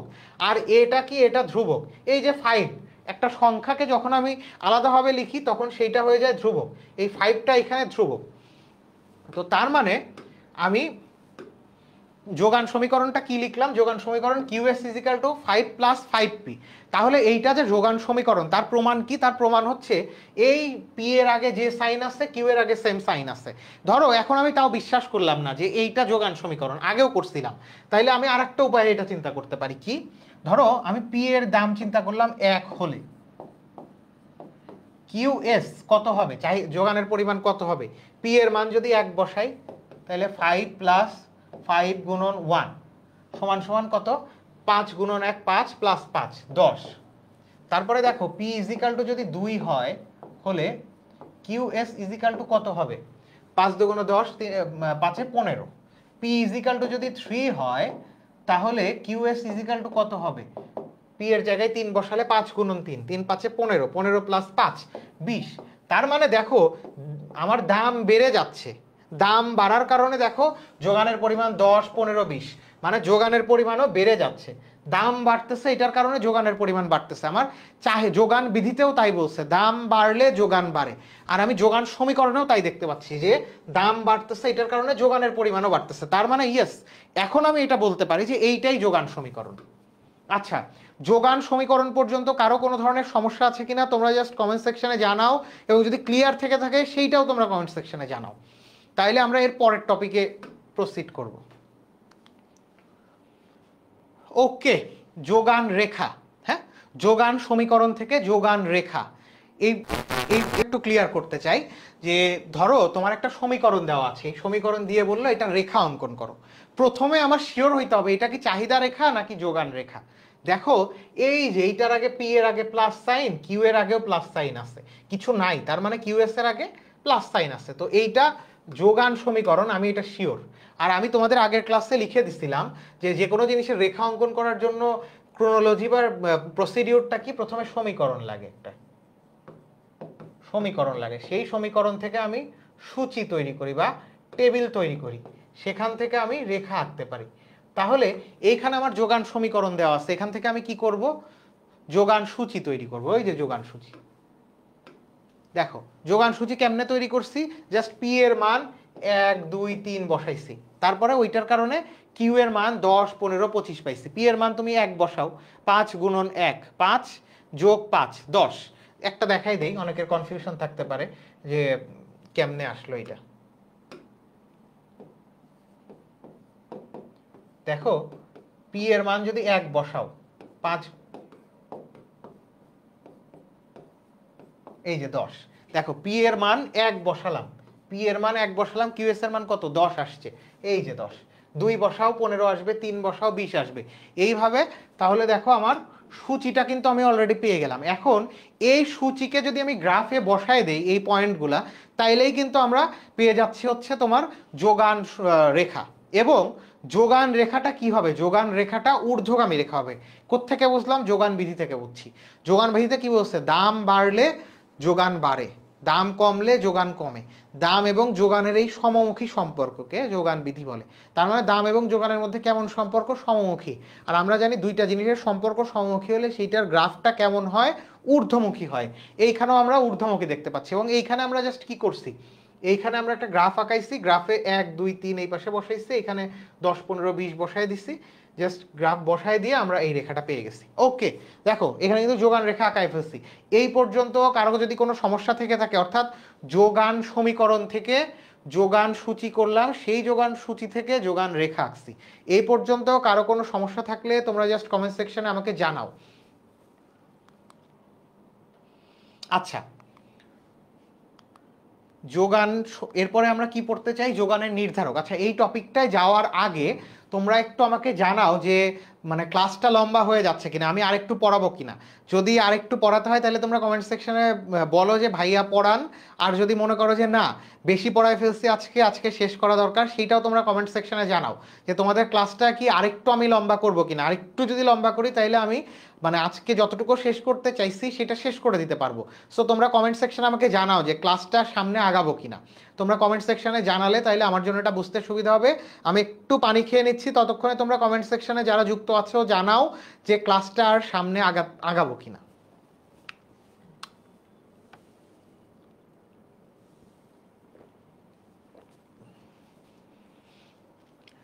ওকে, আচ্ছা আমরা আর 10 থেকে 15 মিনিট হোপফুলি পড়বো, 10 থেকে 15 মিনিট পরে আমরা ক্লাসটা ইনশাল্লাহ শেষ করে দিচ্ছি। তাহলে আমরা এতক্ষণ কি পড়লাম, প্রথমে আমরা পড়েছি যোগান, তারপরে যোগান বিধি পড়েছি এবং যোগান সমীকরণ পড়েছি। সমীকরণ থেকে, যোগান সমীকরণ থেকে আমরা যোগান রেখা আঁকা শিখেছি। এখন আমরা দেখতে চাই যোগানের নির্ধারক। চাহিদার নির্ধারক কিন্তু আমরা আজকে সকাল মানে প্রথমেই কিন্তু ক্লাসের প্রথমেই মনে করে দিয়েছিলাম, তাহলে যোগানের নির্ধারক ব্যাপারটাও তাই। অর্থাৎ যেই জিনিসগুলোর পরিবর্তনের কারণে যোগানের পরিমাণের পরিবর্তন হয়, সেই জিনিসগুলাই হবে যোগানের নির্ধারক। এখানে যোগানের নির্ধারক কি দেখতে পাচ্ছি, দ্রব্যের নিজস্ব দাম, উৎপাদন ব্যয়, সম্পর্কিত দ্রব্যের দাম, প্রাকৃতিক অবস্থা, কারিগরি অবস্থা, সময় এবং আরো অনেক। এবং এই প্রত্যেকটা কেন যোগানের নির্ধারক, এই প্রত্যেকটা জিনিস যোগানের নির্ধারক এই কারণে যে এই জিনিসগুলার পরিবর্তনের কারণে যোগানের পরিমাণের কম বেশি হয় বা যোগানের পরিমাণ পরিবর্তন হয়। কিভাবে একটু দেখাই আসো। যোগান রেখা কেমন হবে, ঊর্ধ্বগামী হবে, এটা তো আমরা শিওর, মাত্র দেখছি। তাহলে দেখো দ্রব্যের নিজস্ব দাম বলছে একটা নির্ধারক, দ্রব্যের নিজস্ব দাম পরিবর্তন করে দেখি যে যোগানের পরিমাণে পরিবর্তন হয় কিনা। ধরো দাম 10, তখন যোগানের পরিমাণ 200 একক। হঠাৎ করে দাম বাড়লো, হঠাৎ করে দাম বাড়লো, দাম বেড়ে 15 হয়ে গেল, 15 হলে তাহলে যোগানের পরিমাণ কি হবে, যোগানের পরিমাণ বেড়ে ধরো 300 হয়ে গেল। এই যে দেখো দাম পরিবর্তনের কারণে যোগানের পরিমাণে পরিবর্তন হয়েছে। সো নিজস্ব দ্রব্যের নিজস্ব দাম, এইটা হচ্ছে যোগানের একটা নির্ধারক। তারপরে উৎপাদন ব্যয়, উৎপাদন ব্যয় যোগানের নির্ধারক কিনা। একটু তুমি চিন্তা করো তো, উৎপাদন ব্যয় যদি বেড়ে যায়, র ম্যাটেরিয়ালসের দাম যদি বেড়ে যায়, তখন যারা উৎপাদন করে জিনিসটা তারা জিনিসটা কম কম উৎপাদন করে। আবার র ম্যাটেরিয়ালসের দাম যদি কম থাকে তখন ওই পণ্যটা তারা বেশি বেশি উৎপাদন করতে চায়। তার মানে দেখো উৎপাদন ব্যয়ের সাথে যোগানের একটা কমা বাড়ার সম্পর্ক আছে, তার মানে এইটাও যোগানের নির্ধারক। একইভাবে প্রত্যেকটা জিনিস তোমরা বিবেচনা করলে দেখবা এই জিনিসগুলো কমা বাড়ার কারণে যোগানের পরিমাণ কমে বা বাড়ে, সো এগুলো যোগানের নির্ধারক। তুমি একটু চিন্তা করো তো, প্রাকৃতিক অবস্থা, প্রাকৃতিক অবস্থা যদি ভালো থাকে তাহলে কৃষি পণ্যগুলা কি হয়, যোগান বেড়ে যায়। আর প্রাকৃতিক অবস্থা যদি খারাপ হয়, ঝড় বন্যা বৃষ্টি হয়, যোগান কেমন হবে কৃষি পণ্যের, কমে যাবে। তার মানে প্রাকৃতিক অবস্থার কারণে কিন্তু যে কোনো কৃষি পণ্যের যোগান কমতে বা বাড়তে পারে। এই কারণে প্রাকৃতিক অবস্থাও যোগানের একটা নির্ধারক। এভাবে প্রত্যেকটা দেওয়া আছে, এটা জাস্ট খুবই ইজি গোয়িং লিখে দিছে এবং এটা একদমই সেলফ এক্সপ্লেনেটরি, তোমরা দেখলেই বুঝে যাবা। বাট এই পর্যন্ত যদি কারো কোনো সমস্যা থেকে থাকে তোমরা একটু কমেন্ট সেকশনে জানাও যে কারো কোনো সমস্যা হচ্ছে কিনা। আচ্ছা, এখন আমরা যোগান বিধির ব্যতিক্রম পড়তে চাই। যোগান বিধির ব্যতিক্রম কি, যোগান বিধিটা কি, এটা একটু মনে করো তো আগে। যোগান বিধিটা বলছে দাম বাড়লে যোগান বাড়ে, দাম কমলে যোগান কমে। তার মানে দাম এবং যোগানের সমমুখী সম্পর্ক। তার মানে দাম এবং যোগানের আমরা জানি সমমুখী সম্পর্ক থাকবে। ব্যতিক্রম কখন হবে, যদি এই সমমুখী সম্পর্ক বজায় না থাকে। অর্থাৎ যে কোনো জিনিসের যোগান রেখা হওয়ার কথা হচ্ছে যোগান বিধি অনুযায়ী ঊর্ধ্বমুখী, কিন্তু যে কোনো জিনিসের যোগান রেখা যদি এই ঊর্ধ্বমুখী না হয়ে অন্য যে কোনো রকম হয় তখন সেটা যোগান বিধির ব্যতিক্রম হবে। কি কি ক্ষেত্রে যোগান বিধির ব্যতিক্রম হইতে পারে আমরা ওইটা একটু জাস্ট দেখি। প্রথমত, সীমিত যোগান বিশিষ্ট দ্রব্যের ক্ষেত্রে। ধরো দাম বাড়লে কি হওয়ার কথা যোগান বিধি অনুযায়ী, যোগান বাড়ার কথা। কিন্তু ধরো তোমার গ্রামে 50 বিঘা জমি আছে, হ্যাঁ, তোমার গ্রামে 50 বিঘা জমি আছে, প্রতি বিঘা জমির দাম 1 লাখ টাকা। হঠাৎ তুমি জমির দাম বাড়ায় দিলা, প্রতি বিঘার দাম 1 লাখ থেকে 5 লাখ করে দিলা। জমির দাম 1 লাখ থেকে 5 লাখ করার ফলে কি তোমার গ্রামের জমির যোগান বাড়ানো সম্ভব? 50 বিঘা থেকে কি 52 বিঘা করা সম্ভব? কারণ জমির পরিমাণ তো ফিক্সড। তার মানে এইখানে দেখো দাম বাড়লেও, জমির দাম বাড়লেও তুমি জমির যোগান বাড়াইতে পারতেছো না। তাইলে দাম বাড়লে তোমার যোগান বাড়ার কথা ছিল, কিন্তু যেহেতু এখানে বাড়তেছে না তার মানে এটা যোগান বিধির ব্যতিক্রম। সেকেন্ড যেটা আসো, দেখো উপকরণের সীমাবদ্ধতা থাকলে অধিক দামেও উৎপাদন বা যোগান বৃদ্ধি করা সম্ভব না। ওই যে ধরো ব্যাপারটা কেমন হয়েছে, তোমার এলাকায় প্রাকৃতিক দুর্যোগ হয়েছে, প্রাকৃতিক দুর্যোগ হওয়ার ফলে সব পেঁয়াজ নষ্ট হয়ে গেছে। এখন প্রতি মন পেঁয়াজ 1000 টাকার জায়গায় যদি 3000ও করে দেওয়া যায়, তাইলে কি তুমি পেঁয়াজের যোগান চাইলেই রাতারাতি বাড়াই ফেলতে পারবা? পারবা না। তার মানে দেখো এখানে যোগান বিধি অনুযায়ী কি হওয়ার কথা ছিল, দাম বাড়লে যোগান বাড়ার কথা ছিল, কিন্তু যেহেতু তোমার প্রাকৃতিক দুর্যোগের কারণে বাড়াইতে পারতেছো না, তার মানে এইটা যোগান বিধির ব্যতিক্রম। আচ্ছা, এরপরে আর একটা আসো, পচনশীল মৌসুমী দ্রব্যের ক্ষেত্রে দাম বাড়লেও যোগান বাড়ে না। এই যে বললাম, ধরো পচনশীল দ্রব্য কি, ধরো দুধ, বাজারে দুধের দাম হঠাৎ করে 50 টাকা লিটার থেকে 100 টাকা লিটার হয়ে গেল, তাইলে তুমি চাইলেই কি এটার যোগান বাড়ায় ফেলতে পারবা রাতারাতি? না, এটাও সম্ভব না। এই কারণে এইটাও যোগান বিধির ব্যতিক্রম। তাহলে যেই সব দ্রব্যের দাম বাড়লে যোগান বাড়ানো যায় না সেই সব দ্রব্যের গ্রাফটা আমরা একটু দেখতে চাই। দেখো এই যে সেই সব দ্রব্যের গ্রাফটা কেমন হবে, লম্ব অক্ষের সমান্তরাল হবে। দাম 50 টাকা, দাম 50 টাকা থেকে বেড়ে কত হলো, দাম 50 টাকা, তখন যোগানের পরিমাণ কত, 100 একক। এখন দাম বেড়ে গেল, দাম বেড়ে কত হলো, 80 টাকা, যোগানের পরিমাণ দেখো ওই 100 এককই আছে। তার মানে এইটা কিন্তু দেখো একটা যোগান রেখা, দাম বাড়লো তাও যোগানের পরিমাণ বাড়ানো যাচ্ছে না। অর্থাৎ যেই ধরনের পণ্যের দাম বাড়লে যোগানের পরিমাণ বাড়ানো যায় না সেই ধরনের পণ্যের যোগান রেখা হয় লম্ব অক্ষের সমান্তরাল বা ভার্টিক্যাল হয়। এইখানে সেইটাই হয়েছে, দাম 50 থেকে 80 হয়ে গেছে তাও যোগানের পরিমাণ সেম রয়ে গেছে। আচ্ছা, এই পর্যন্ত কারো কোনো ধরনের কনফিউশন, কোনো ধরনের সমস্যা আছে কিনা তোমরা প্লিজ একটু কমেন্ট সেকশনে আমাকে জানাও। ওকে, আচ্ছা, যোগান বিধির ব্যতিক্রমের মধ্যে আরেকটা জিনিস কি, ভবিষ্যতে দাম বাড়ার সম্ভাবনা থাকলে। আচ্ছা, ভবিষ্যতে দাম বাড়ার সম্ভাবনা থাকলে ঘটনাটা কি ঘটে এইটা একটু আমরা বোঝার চেষ্টা করি। ধরো ব্যাপারটা এইরকম, আমি এখন একজন পেঁয়াজ বিক্রেতা, হ্যাঁ, পেঁয়াজ বিক্রেতা, আমার কাছে হঠাৎ করে খবর আসলো যে আগামী 7 দিন পরে পেঁয়াজের দাম 1000 টাকা মন থেকে 2000 টাকা মন হয়ে যাবে। তার মানে আমার কাছে খবর আছে ভবিষ্যতে দাম বাড়তে পারে। তাহলে পেঁয়াজের মন 1000 টাকা ছিল, আমি 2 দিন পরে দেখলাম হঠাৎ করে পেঁয়াজের দাম 1500 টাকা মন হয়ে গেছে। তখন আমার মাথায় কি কাজ করবে, আচ্ছা আমার কাছে খবর আছে 2000 টাকা মন হয়ে যাবে, এখন 1500 টাকা মন হয়ে গেছে, তার মানে পেঁয়াজ আমার বেশি বেচা যাবে না।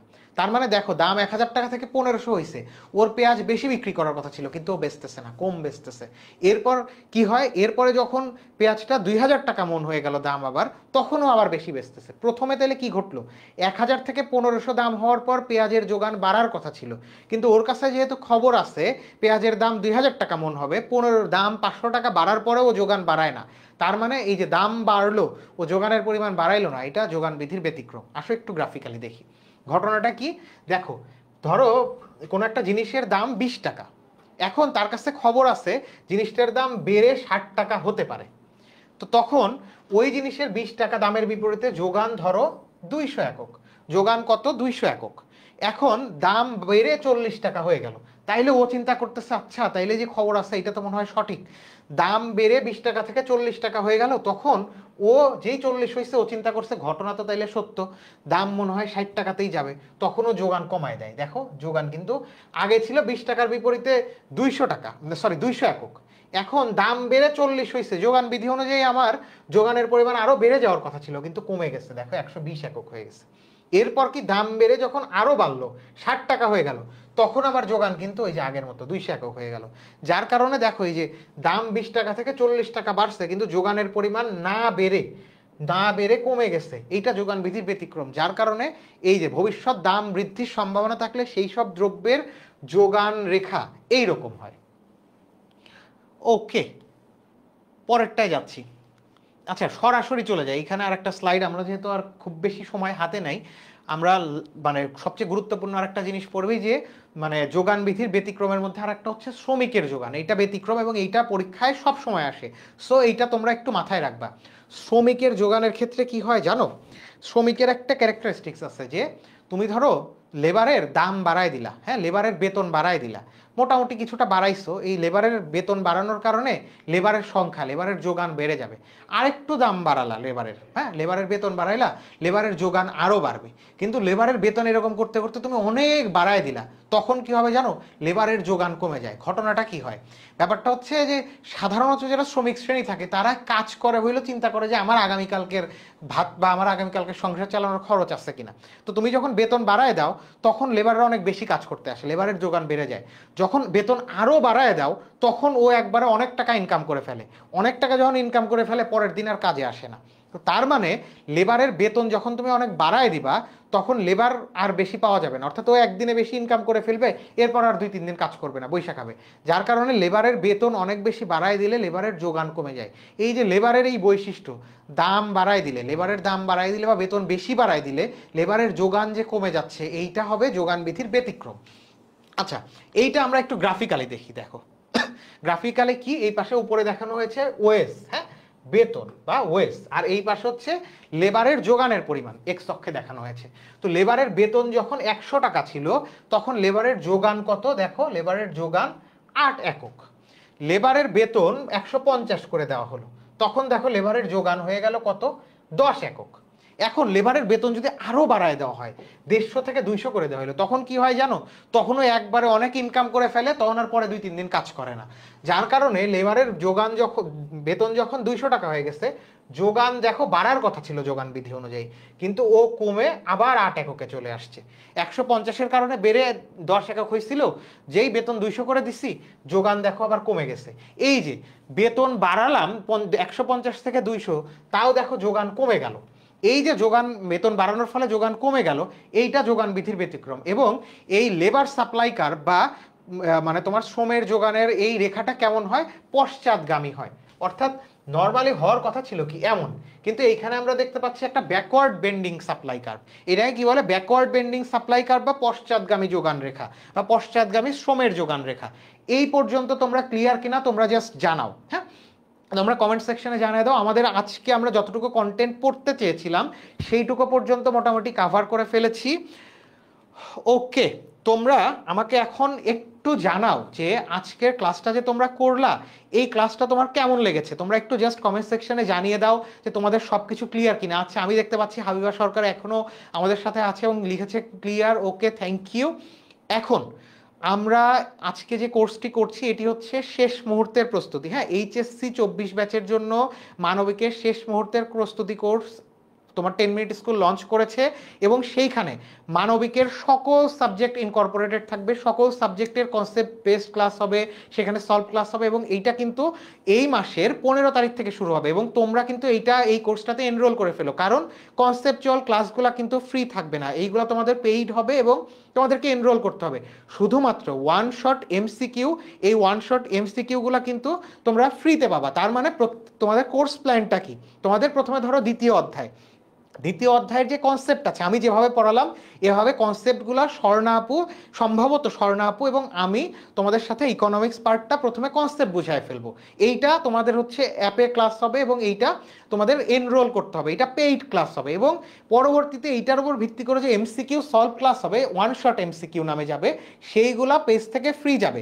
সো আমি মনে করি তোমাদের এইচএসসি যারা ইকোনমিক্সের স্টুডেন্ট আছো 24 ব্যাচের, তোমরা এই কোর্সটাতে এনরোল করে ফেলবা এবং 25 ব্যাচের যারা আছো, আমাকে অনেকেই তোমরা নক করেছো, বলেছো যে এই কোর্সটা তোমাদের জন্য ইফেক্টিভ হবে কিনা, তোমরা যারা 25 ব্যাচে আছো তোমরা এনরোল করবা কিনা। তোমাদের 25 ব্যাচের স্টুডেন্টদের জন্য বলছি তোমরাও এই কোর্সটা এনরোল করে ফেলতে পারো, কারণ এই 10 মিনিট স্কুলের শেষ মুহূর্তের প্রস্তুতি কোর্স হলেও এই জায়গাটাতে একদম কনসেপ্ট ধরে ধরে গোড়া থেকে বোঝানো হবে। সো 24 এবং 25 ব্যাচ যারা আছো তারা এটাকে এনরোল করে ফেলো এবং আমি আশা করি খুবই চমৎকার তোমাদের সাথে একটা জার্নি হবে এবং কারো কোনো ধরনের সমস্যা থাকলে তোমরা জাস্ট কমেন্ট সেকশন আমাকে জানিও। পরবর্তীতেও আজকে সারা রাত আমি তোমাদের সাথে থাকবো, মানে যে কোনো সময় তোমরা কমেন্ট সেকশনে যে কোনো সমস্যা থাকলে আমি এগুলো সলভ করে দেবো। আর সামনে ইনশাল্লাহ আমরা আশা করি খুবই চমৎকার একটা আমাদের কোর্স হতে যাচ্ছে এবং এইচএসসি 24 ব্যাচ এবং 25 ব্যাচ তোমাদের জন্য শুভকামনা থাকলো এবং পরবর্তীতে তোমাদের সাথে ইকোনমিক্স কোর্স নিয়ে দেখা হবে। Thank you. ওকে, আমরা তাহলে আজকের মতো শেষ করছি, কারো যদি কোনো সমস্যা না থাকে। ধন্যবাদ।